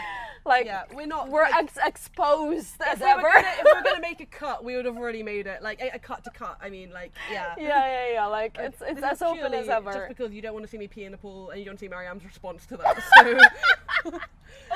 Well, it's more work probably than it is. True. Speed it up. Okay, back from the break. What are your tips for someone who does not have a crush on anyone but still wants to date? And what is your opinion on sex used as toxic masculinity? Example, oh, I get laid way more than you do, I'm a better man. / I get laid more than you are a beta loser incel. Well, obviously, sad shit, but also, like, not to say that only happens to dudes. Like, I remember I was this sounds really sad. I was comparing my number to someone years ago. Your what number? Like, the number. Oh, your number. Right, sorry, right? Yeah. It wasn't even comparing, I was just like, and I think that happens between dudes way more. Yeah, definitely. The idea of sex as a scorecard. Yeah. And it was like, this is actually the only person. Okay, we've done it. We've done it. Okay, it's two more people. like a curiosity thing for me than a like status thing. To be fair, they were also a very, very close person. So like 2 people that I've done this with, just like number. And they said theirs, I said mine, and still I was like, oh shit, what? That's huge. Really? Yeah. So but then so I can completely understand that this is a sort of feeling that one would get, not only in like a dude sort of environment. Sure, I mean, yeah, there is a pressure to have lots of sex, and that's a bullshit pressure because what's more important is they have better sex, in my opinion. I mean, yeah. Yeah, so I guess in a way, I felt a bit more in my life that I've dated less, but I've cared about the sort of the amount and the quality more. Well, you've had a lot of long-term relationships. Yeah, sure, but like not to say that like the fact that you haven't dated, you still don't care about those particular issues. So I don't know, like, again, the question is just like, what is your opinion on this particular thing? Obviously we think like toxic masculinity is bad. Like we talked earlier in this episode about the idea of like predominantly men treating sex as a kind of like scorecard and like treating it as a like transaction, unless it's with a sex worker, as very, very problematic, and that if you're going into sex to like up your number, don't have sex. Yeah, but I think a lot of people do. And this has been a huge revelation for me. So to put our cards on the table, I didn't really know much about like, I don't know, like for all of our exploration of what like, you know, sex on the left means and all of our like opening and that, we're actually like, we're pretty vanilla. The reason why me and Rowan is doing the show and no one else is because like, even our closest friends, we wouldn't necessarily feel like the connection or the openness. Yeah, we managed to be in a space where we can talk about sex with each other, but that's like also not that common. And like a lot of men I've spoken to, like lefty men, don't talk about it at all, or only talk about it with one female friend. Because also they're lefty men that are aware of like, in their scene, it's not cool to be like, high five, bro, I got laid. For a good reason. But therefore, that means that they end up not talking about their sexual experiences at all. So yeah, that's precisely it. It's like, we're doing this, but we don't want you to give a feel that like, we're around this like a particular circle that's just like everyone is so like cool and easy to talk about sex all the time. Not at all. Not if anything, at all. We're literally quite the rebellion against this. And like people, like close people to us, like go like, can't believe you said that, or like, can't believe you talked about this. Yeah, people don't talk about sex on the left. Also because sex is seen as like, you know, that's not revolutionary. That's not like, oh, don't even get on my beef about like, the anti-fascist groups not sharing our stuff. But fine, sure, fine. Also, I just wanted to tap into your part where you said like, you've never had a crush, but you do want to date. And I just want to say like, I don't get crushes very often, but I really enjoy dating. Like, I generally I'm like so much better than Marijam because I only get crushes after I've got to know someone and I'm doing like politics and stuff. But like, I would normally start dating someone without having fancied them before. Maybe that makes me like a super bad person, but like, if I only dated when I had a crush on someone, I would be a barren wasteland. Well, I guess I'm quite the opposite, as in like, I don't really date that much. Like, I just like, I don't like this because of my like fairly, when I say polyamorous, still fairly monogamous. But anyways, it's just like, and yet I crush on people all the time. I'm so jealous because I love that feeling of having a crush, and like, it's so fun, like looking forward to them like being around Oh, you. the dance, and, like the paradise birds, yeah. the dance. And you're like, you want to kind of be funny, but you don't want to be too much. Like, the one time I've ever had a crush, I enjoyed that so much. I know, the exquisite pain is that. It's rewarding sometimes, but I don't know, I think it used to be more fun back in the day. Now it's just like, oh, this is going to be my life for the rest. Like, this is at least 6 months of torment, cool. Yeah. But basically what we're trying to say to you is that, like, these sort of scoring exercises, or people really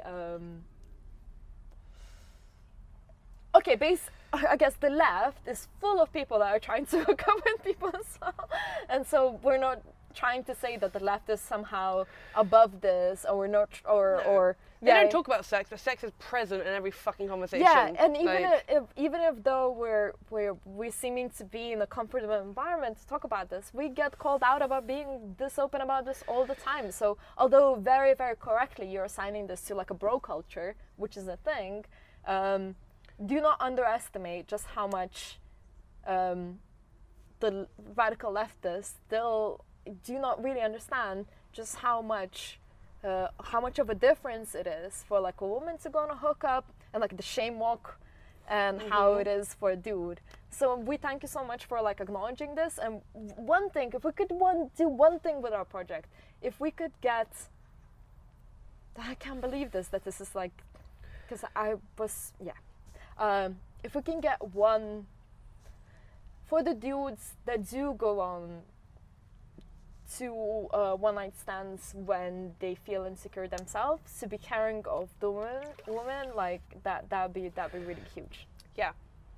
Yeah, you can want to have a one-night stand and even like get a score on your notch or whatever the fuck it is, and still not treat the person you're sleeping with like shit. It's so easy. A not huge to treat them like believer shit. that like first time around is never that good. Like, yeah, sure, it can be visceral. Sure, it can be like, you know, really quick and like, I don't know, somehow utilizing the spaces around you, all of that stuff. But like, I mean, again, that happens. Yeah, I would like someone who has lots of hookups but never has a long-term relationship is less likely, I would think, to end up having very, very good sex than someone who is with a partner and learns what they like and what they like. And oh my god, we're both coming all the time. Like. Yeah. I will say something to be said about, I think there's a certain, I would like to say a certain trend as of late, hopefully, because there is a bit more feminist porn out there, even on the mainstream sites, even like to do with,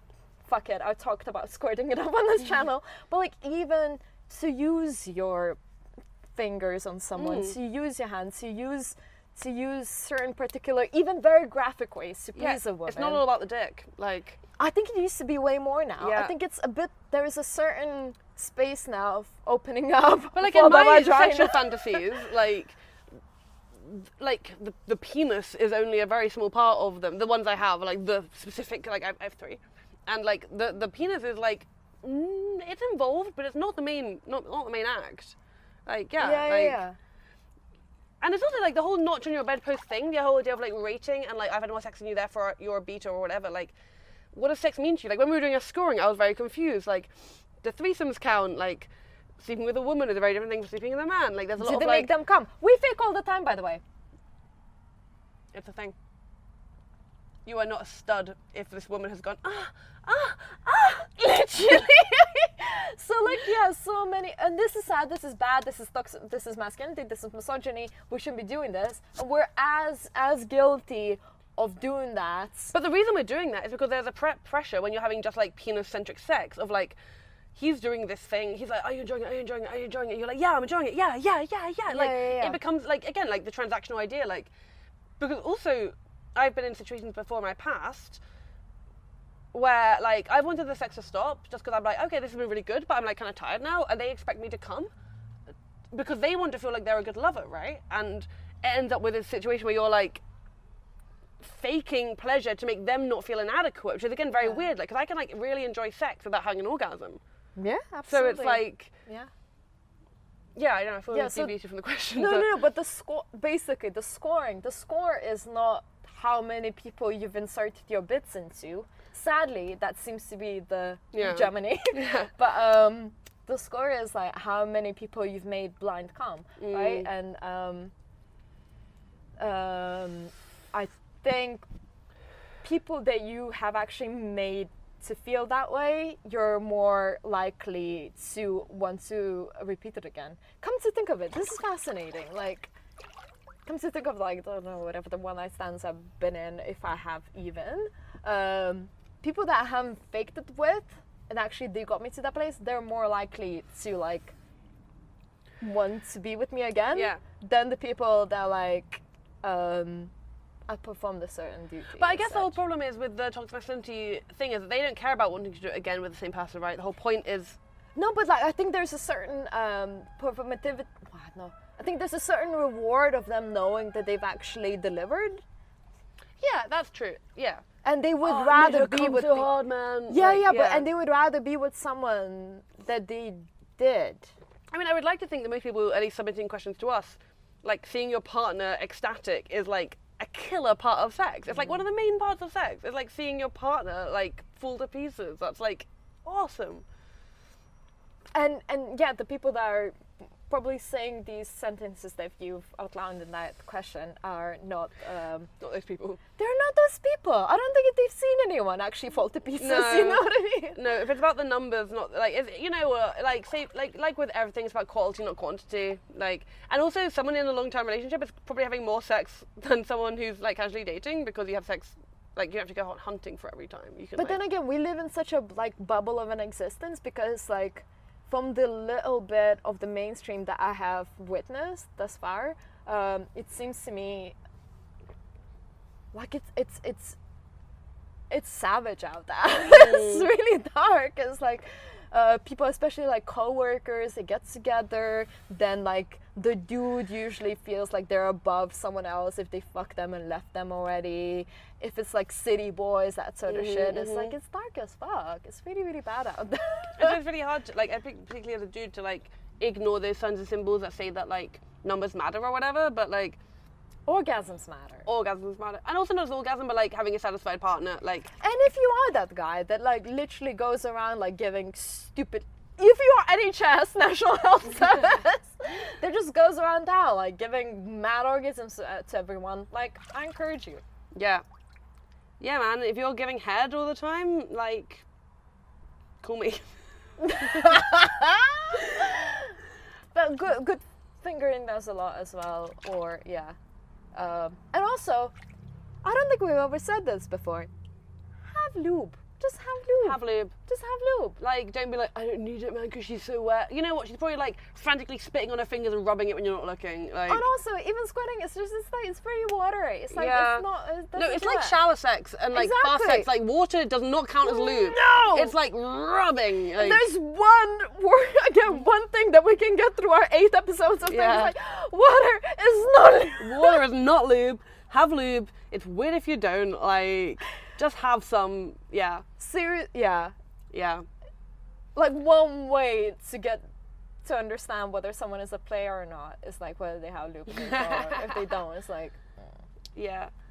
And like also like, by the way, how wet someone is not necessarily a like test of how like aroused they are, because like different people produce different levels of liquid and such like that. Absolutely. So like you can be like as turned on as fuck and not be wet, and that's also valid, and just give it some fucking lube. And this also really depends on the cycle as well that you're in. So this is totally like no, it depends on the cycle. It depends on like whether you've been hungover and stuff like that. Like totally. Yeah. It's my God. It's a super thing. Like just have lube and you won't go wrong. Well, unless you really are terrible. Yeah, I just feel like it's terrible. Like, you can learn. One can learn, yeah. Well, we all learned. Yeah. Oh, sorry, that's only one place. So yeah, I mean, I don't know if we've helped. I mean, your question was quite but we've also talked about the idea of making women not feel used after sex in like earlier episodes of this same show. So check them out as well.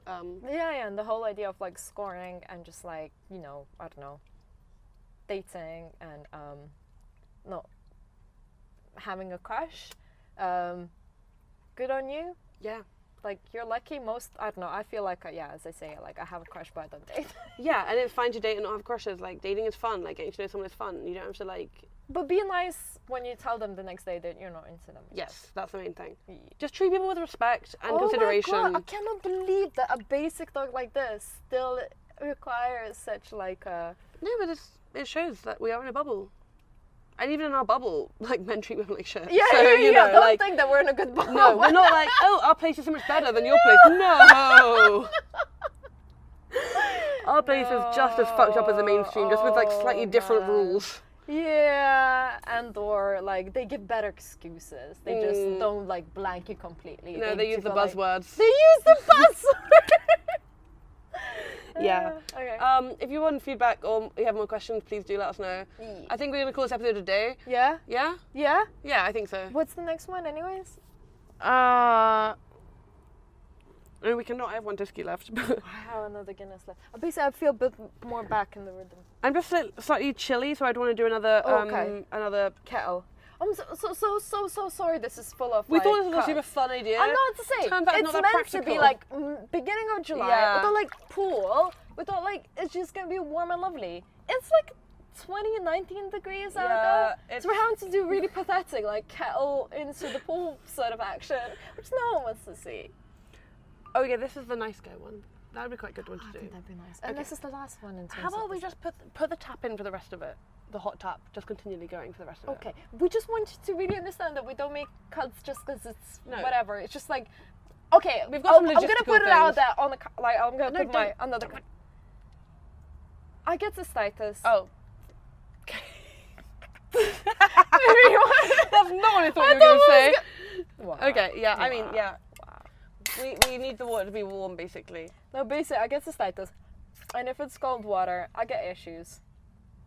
Sue me. Also, bear that in mind if you date like a cis woman or a person with a vagina. It's a thing. It happens. Yeah. UTIs happen. There's been and not to say that it ever got to. I was just like, I don't even want to get to that place. Shit! No, it happened to me in the past. It happened to me in the past. It's fine. Okay, you keep talking to them. I'm going to turn on the hot tap and put everything. Right. So I won't necessarily talk about like I guess a particular question because we'll get to that. Rowan is now turning on the tap. Hopefully a bit of a kettle thing as well. Sunny there. I don't know. I just want to kind of talk a little bit about what this project meant to me personally. I have been extremely lucky to have Rowan join me in this because I don't really imagine any other person to do this with. I felt like really there have been points where I was really calling it quits and deleting the whole channel because like trying to get a job with having like being a trade unionist and having like a sex and relationship show is difficult. I think I'm hoping that there have been quite a few awesome people around that have been supportive of this, and I thank you a lot. I know not many people want to give a shout out to this because it is kind of scary and weird. Like, why would you give a shout out to that sort of show? And yet it means everything. I don't know how to explain this. It's like, we don't have that much other stuff going on. We don't really have our inheritance coming our way. We're kind of fucked. And it's embarrassing to admit. And yet, we hope that you understand. We hope that we can give a certain help. We also understand that, of course, we don't cover everything all the time. And yet, I think you would understand just how less of an empathy a lot of leftist projects put out there. And so, yeah, and today the setup is just like, you know, like, it's getting warmer. I think it was maybe going through. Yeah, I think it was still in the tubes. But I think I think you need to understand that there's like no breath tube left to glory in any of this. It's just two girls that are really worried for a lot of their like cis straight male friends that are awesome, and we'd like to think we give a bit of an advice. Yeah, cold. It was hot at the tap. Oh wait, maybe it's getting warmer. Or maybe I'm just getting colder. Oh, maybe it is getting. I think it's It's getting warmer. Oh, there it is. It's getting warmer. Yeah. Yeah, okay. I put it here so we could get the direct to us. That's nice. Yeah, it's definitely getting warmer. Yeah. Yeah, okay. Yeah, that's warm water now. Yay! We're getting that. I'm going to pee again in 5 minutes because of that, but it's fine. Yeah, that's the thing. It's Trying like to wipe yourself off my tits. I No. roll a cigarette. You know how it is. it's funny that like we've done. In a way, fuck it. You see us relax. I don't know, but like we've done these like shows where we were like in an enclosed space and was all like still boring. Then we've done some live shows, and in a way, live shows like they inspire a certain amount of like I guess discipline and or I don't know, just a certain feel of structure, which definitely probably that's what you prefer. But like if you ever if you're a long-term watcher, which would be amazing, if you ever thought like what about these girls in their own fucking environment, like then you can witness that now. Which is How do they I'm live? fucked. They live in a pool. Yeah, I'm pretty fucked. That's what's happening. But you're the It's famous okay. one. Just I mean, because you have no money, but you have a lot of cred. no, wrong, but like I would like to think I've actually like done a lot of like actual content creation towards that. No, I'm not saying you're famous for nothing. Like you, like Marijam, like if you haven't checked out all of her other stuff, like Left Up, her multiple guest lectures at like universities, and her 2 award nominations she's had in the last 6 months, like this, like she is doing all of this fucking like Well, this is gonna stop now after unpaid, this. and because she cares about the political project that she's doing, and she's also like tried to help me become a person that is known in this field, and I haven't done very well at it because I'm not very good at social Well, media. that's but- effortless because you're an absolute fucking legend. But my By point the is way, that if she you has haven't, promoted me every step of the way since I moved to London 6 months ago. She has done all she can to make me feel included. it's effortless. You're a huge fucking incredible personality that more people should know about. And if you could check on Alice, you would be making yourself a more educated, funny person. What those 2 people have done, like again with no budget, just being 2 incredibly funny, self-critical, creative, like self-obsessed people, is incredible. Honestly, to this day, hands down, although my family is Muslim, like, and I just cross myself, that's fine. Oh, right. I am like best political comedy I've ever heard. So basically we both do cool stuff. Easily. We get no money for it. So hence we get drunk on camera in bikinis on. We spend what? We buy £1 beers and have fun. Yeah, and if you can't deal with that, then like fucking do it. Which has been really fascinating. So like Lipcom, love you Lipcom, and yeah, there are a few dudes out there. They're just go, this is not a political budget. Let's just look at these fucking girls. It's just like pals. Yeah. It's Don't even know a interesting, fucking politics side. Like, because we have so much feedback from people that really respect our show, and then the left that we know are very highly critical. Toads, like, yeah. And in this very like feminism is a bourgeois deviation kind of way. Oh yeah, like, because we're to a woman, it's middle class, like, so that's yeah, we're great. inherently middle class by being female. Yay! That's cool. And because we talk about feelings, we're like middle class, so Yeah. that's a thing. No, which means a class struggle. Oh. Because we never ever talk about class, not when we're talking about social reproduction or like emotional labour or s- like gender dynamics. We talk just about never class talk about more do we? than most anti-fascist projects, so that's funny. So that's cool. Well Yeah. done. So, shall we do the next question? Yeah, let's do the last one. Quickly. Oh, you're attached. That's me. Hey! We will continually do this. Oh, I'm not No. even attached. I don't think. Oh wait, so could you just look that Oh, it's yeah. it's What am I looking for? like it is running. That's running. I mean, you're in the picture. It has a red circle. Fabulous. Okay. We're on. We're good. Cool. This is great. This is how you. This is how the show becomes. That's the thing. It's like we're already showing it to people how this is gonna be. If we're like, if this pops up, which is Yeah. this, It's gonna be us in a pool it's never gonna be better. Honestly. with a hot water tap. Okay, Last one. last one. And actually, Oh, no, what about the? We should do it.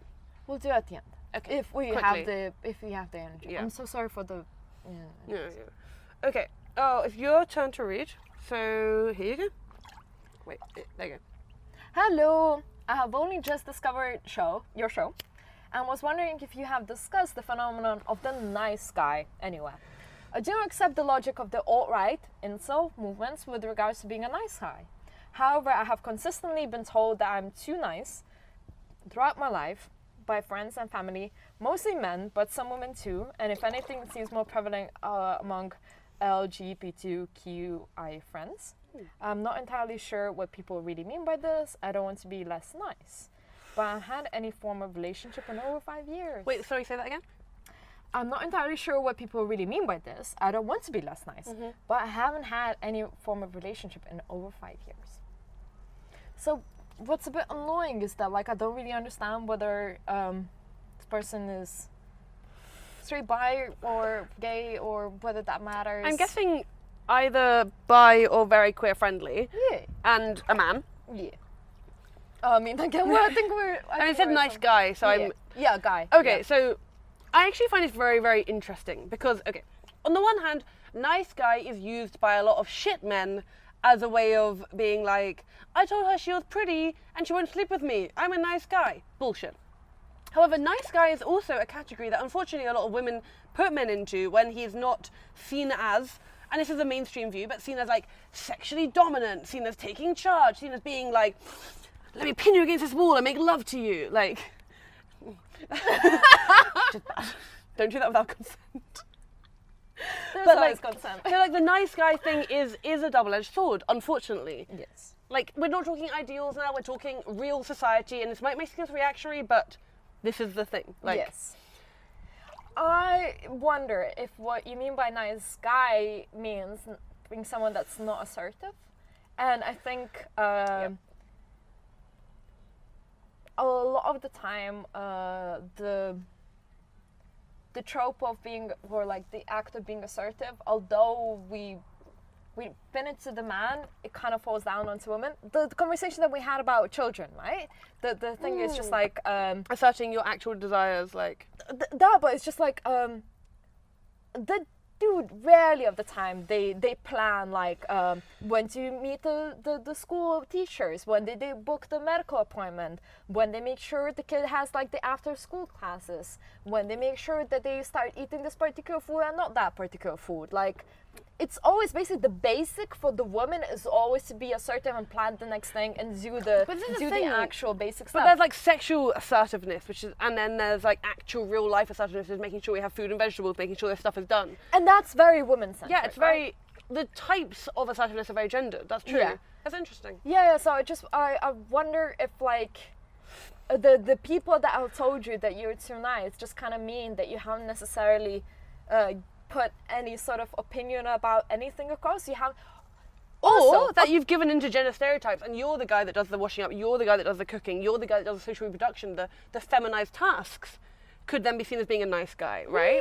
Really? Have you ever really met anyone that really does all those things and still is not someone that people would be interested in?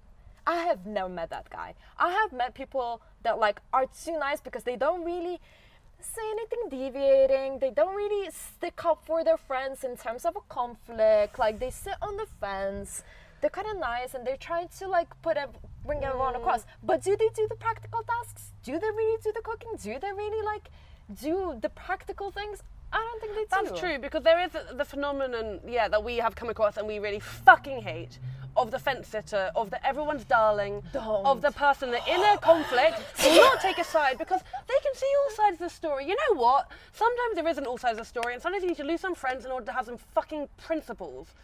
And if you're that person, you're not a nice guy, you're an unprincipled wet blanket. Yeah. But maybe that's not you. Hopefully.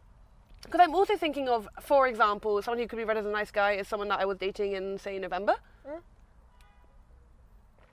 Yeah, but that's not that person. That's not everyone's darling. That's a socially awkward, uncomfortable, doesn't quite know how to be assertive, doesn't necessarily want to be assertive. Because, like, I do think there is a crisis in feminism for men. For reals. This is why we're doing what we're doing. Which is, like, on the one hand, I want to be, like, understanding of women's needs. I want to be like, make sure I'm not too dominant, don't make too much space, make sure I take on a social reproductive task of washing up or whatever that is, make sure I listen to the women and this and this. And then on the other hand, there's the kind of guys that get laid are the ones that are assertive, the ones that have a motorbike, the ones that like take up space and are like their like most peacocky selves. And I do think there's this contradiction in feminism between what we say we want and what is actually seen as desirable. I think I have found like in a way not agreeing with you. It's just like I found that there are two binaries. There's either the guy that does all the dishes, does all the practical tasks, will be there for like supporting people in practical sense, but will stick on the line in terms of like any sort of disagreement with anyone else. And then there will be a guy that will like, you know, will be like, probably will have their own friendship group and probably be really militant and be like, you should behave this way, or like your friends are shit in that way. And yeah, they'll be a bit like, they will expect you to be the woman in every other way because that's their way of dominating. So a nice guy, I mean, I don't know, do you feel yourself as being a nice guy? It says his friends and family, mostly men, but some women too, and mostly LGBTQ people, say that he's too nice. Like, I've what never does that met mean? this person. To me, too nice is a nice way of saying too acquiescent, too giving in. Exactly. To not holding your exactly. own. Like, yeah. There is a way of being a nice person and having confidence and conviction. Conviction, that's the word. Yeah. Oh my days, yes. So, if you're seen as too nice, maybe think about, like, have you ever actually taken a stand on something? Exactly. Have you actually ever, like physically put yourself in support of a person or a movement or a conflict or this? Like, because to me, it's something that's really fucking sexy is someone who is standing up for their friends or for their point of view, even if it might face the idea that other people might not like them at the end. Because if you're going to take a stand on something, some people are not going to like you. And are you prepared for somebody who's not like you? Because if you are, then other people will like you so much more. And I don't know, maybe that's somewhat personal, but like I would say someone that we know that somewhat perhaps would have thought like nice guy as such in certain ways, but like it came to like them a certain dominance, and then like they did when we were doing it already. So not to say like that's a masculine thing, but they like 2 times. Yeah. And I was like, babes, I get it. That's amazing.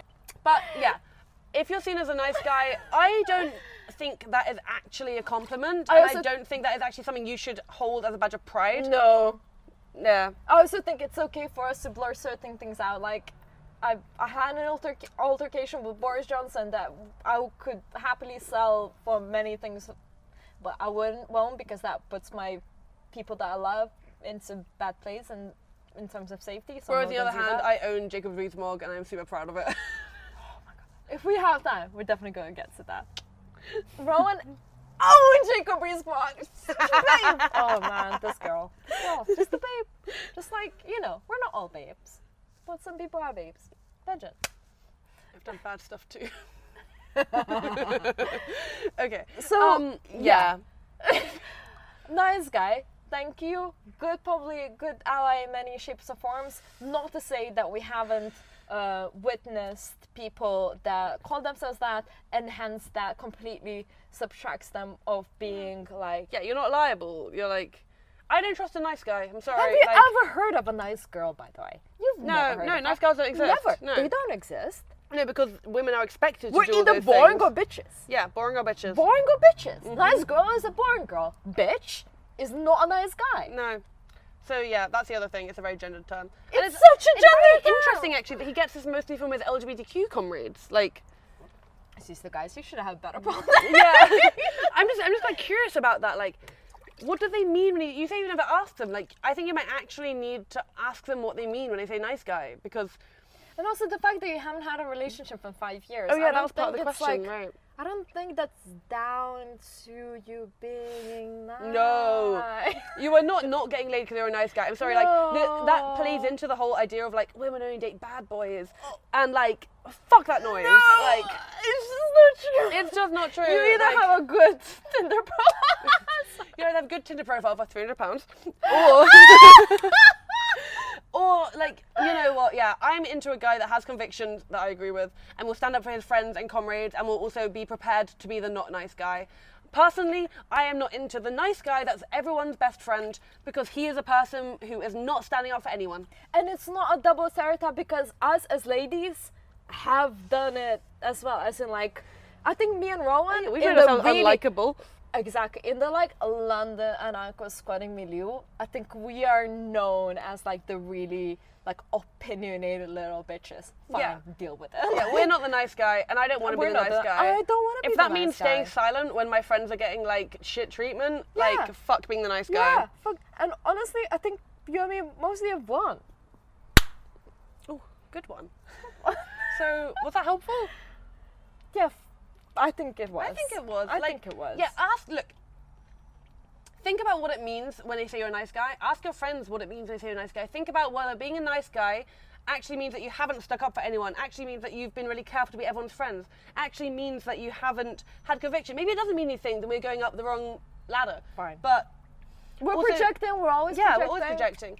But also, like, not having a relationship for 5 years, that's fine too. Like, I know lots of people that have not done that and then had meaningful, good relationships because they waited for someone who they actually have a good connection with. Like, or they stayed in relationships that are fucking miserable. Relationships are overrated. And like, this is another version of the scoring thing. We've had all the other things. Like, it is not about how many people you date. It is not about how long your relationship starts. It is not about how late you start dating or how late you start having sex with someone of the opposite gender. It is not about any of that. It's about how much you respect and treat with respect and have understanding and love and compassion and sexy times with someone else.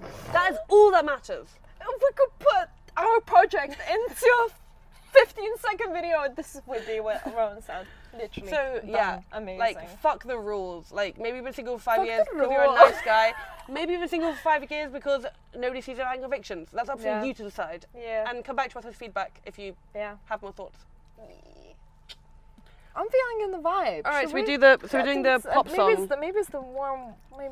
Okay, so our last question, and it's kind of a complicated. God, but do we have to read the lyrics the last out? one? Is the thing? Yeah, it's the last one. Because, like, to be fair, I already pried you and for us to like going through this. Yeah, we have done it. The pool has been various temperatures. There's been rain. There's been peeing. There's been technical difficulties.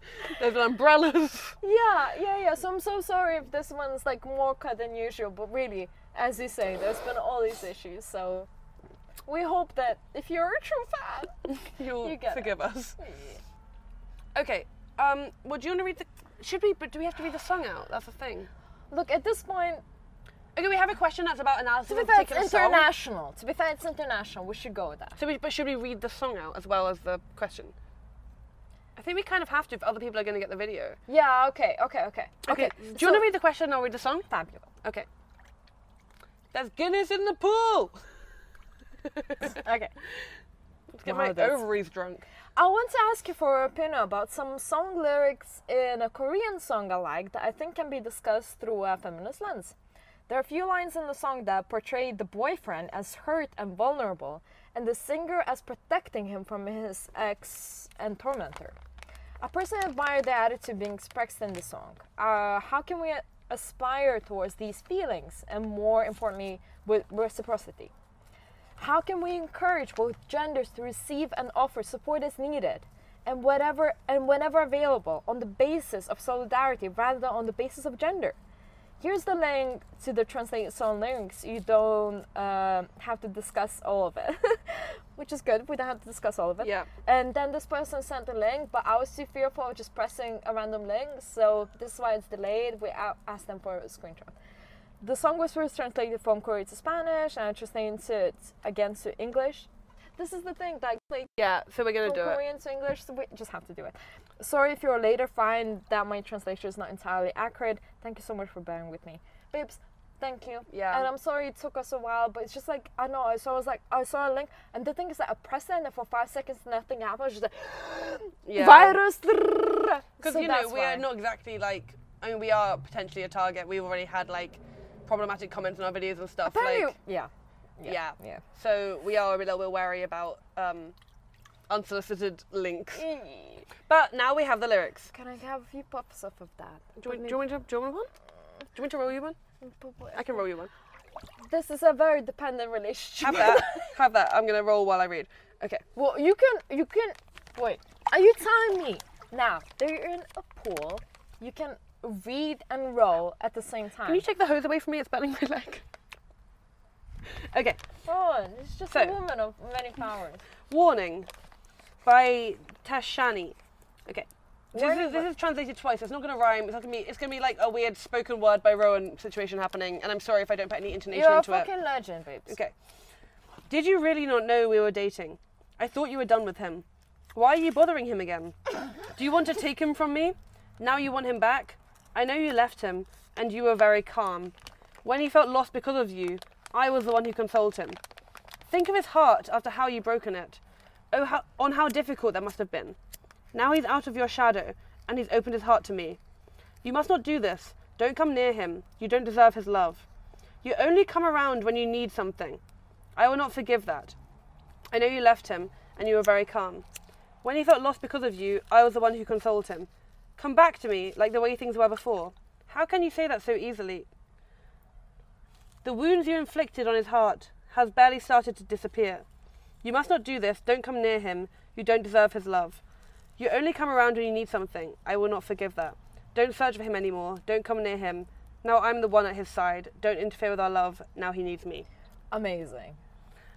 So, when I say amazing, I go like a very different turn of events from what you would. So, can I just say I fundamentally disagree with the analysis given by the questioner. I think this dynamic portrayed in this song is incredibly problematic. It's taking ownership over a person. It's like treating them like they have no agency. It's building up this dynamic of like, I am this great savior and she is a terrible bitch.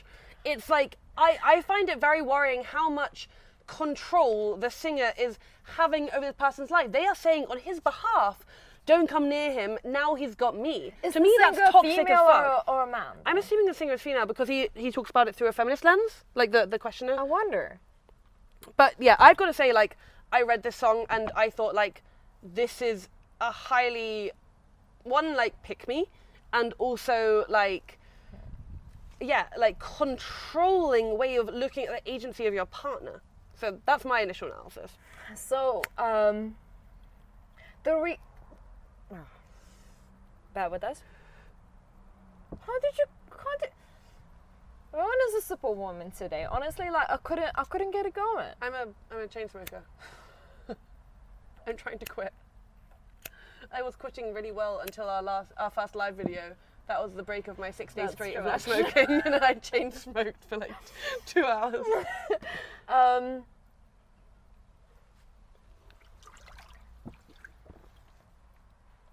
I think there's a very specific dynamic to this video, or to the song as such, because I haven't seen the video. Yeah.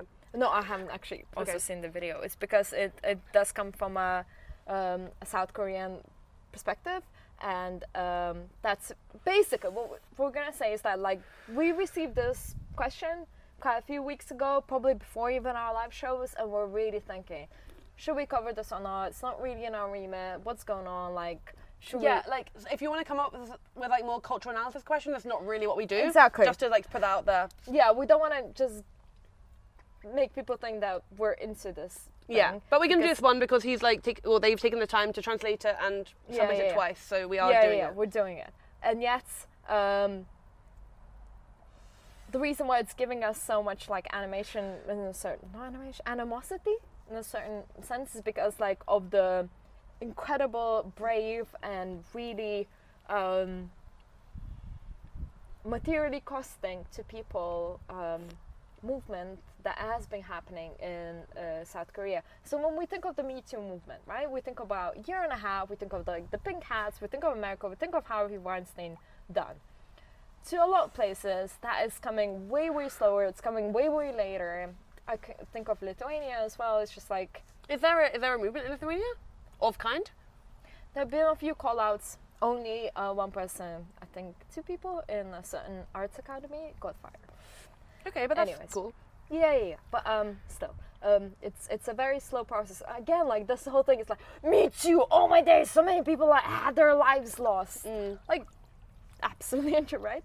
And so what's been happening in South Korea, which is fascinating, is that like, so there are like 3 different issues, right? So some K-pop singers have been found to be to have raped someone, and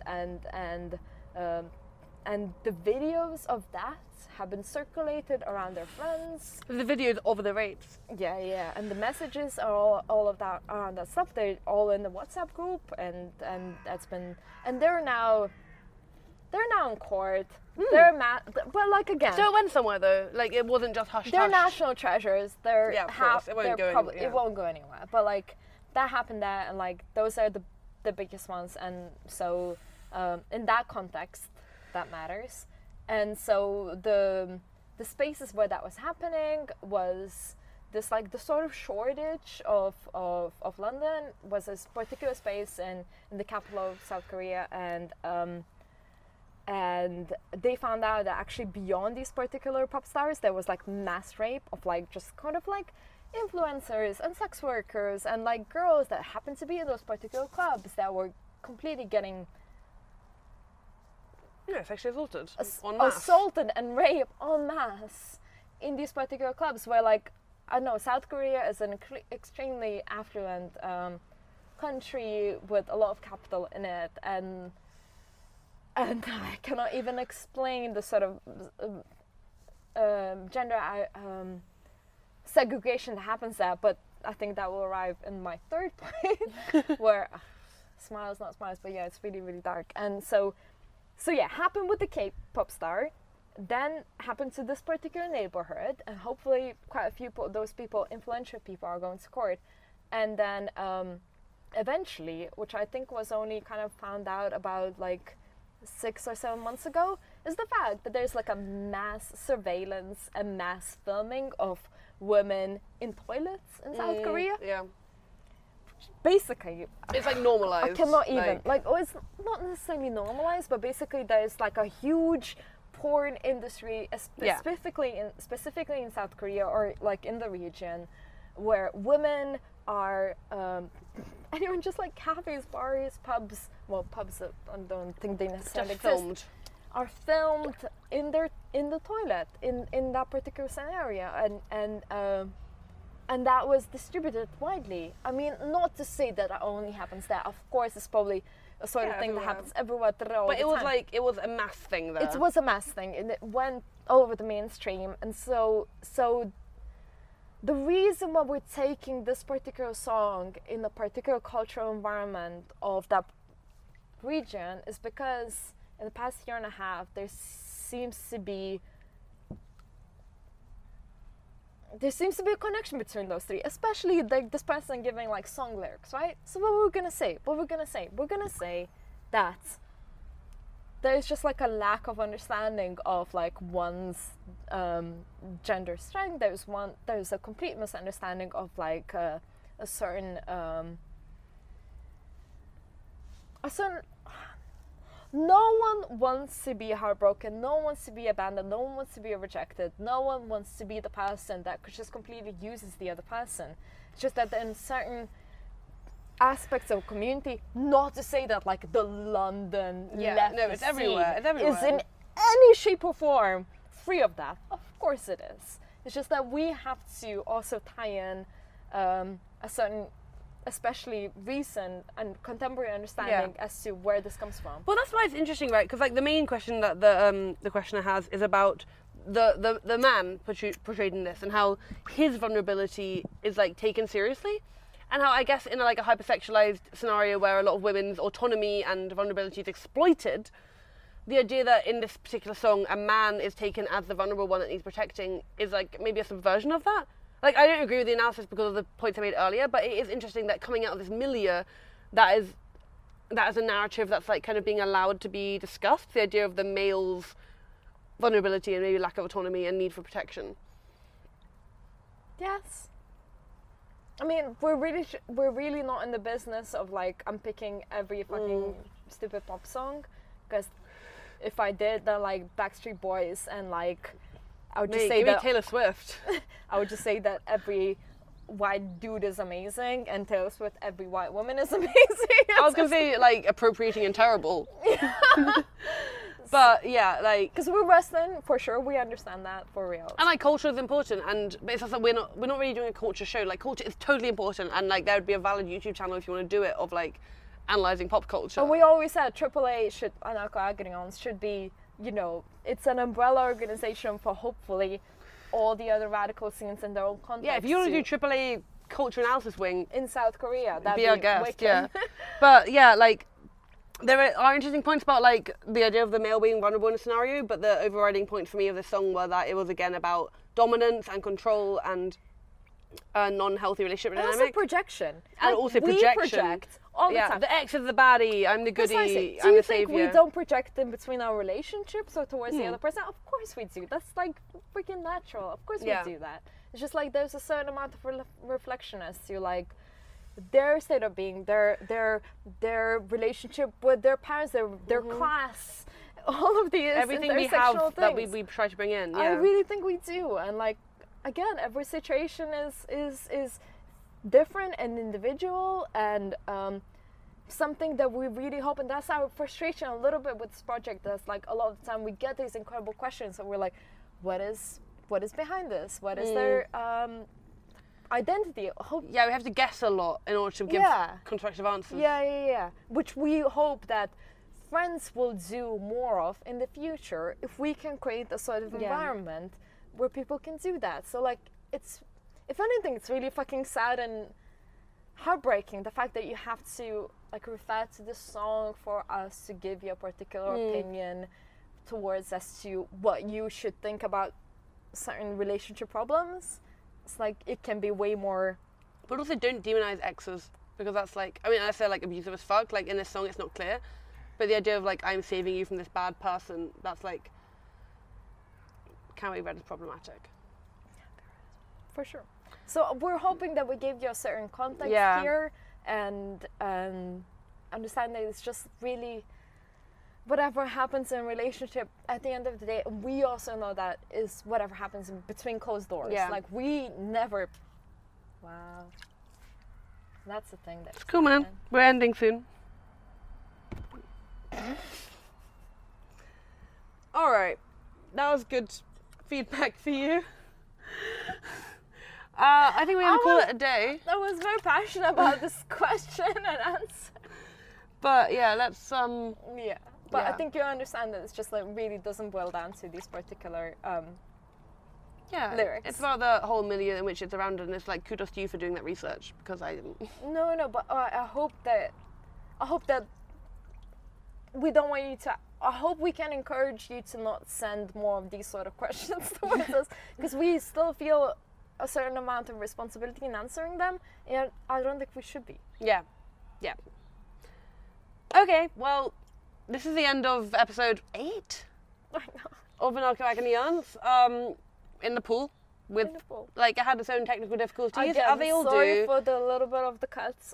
But the filming quality is better than the last few, because they're not. So you know, like you win some, you lose some. Again, as always, I think it's. I don't know. It's not big. I thank you. Thank you. I don't know. It's just like it's been a bit of a like. I want to really establish the fact that like this would, if you really admire the project that we're doing, like you have to love the fuck out of the collection, the connection that we both have, and Rowan and me, and this couldn't be happening. And I don't know what to say. It's also really difficult, right? Sometimes people just like give kudos to, I don't know, it's just like there's a certain give kudos to like Rowan or me specifically. It's just like this is not how it works. We're a collective. Yeah, and so only do that or don't do this at all. This only works if it's us too, and I really massively appreciate this. I think Rowan does too, and even in these difficult circumstances. But if you want us to be more high production, then give us some money. PayPal. All right, thank you. Thank you. Thank you. And good night. Bye-bye.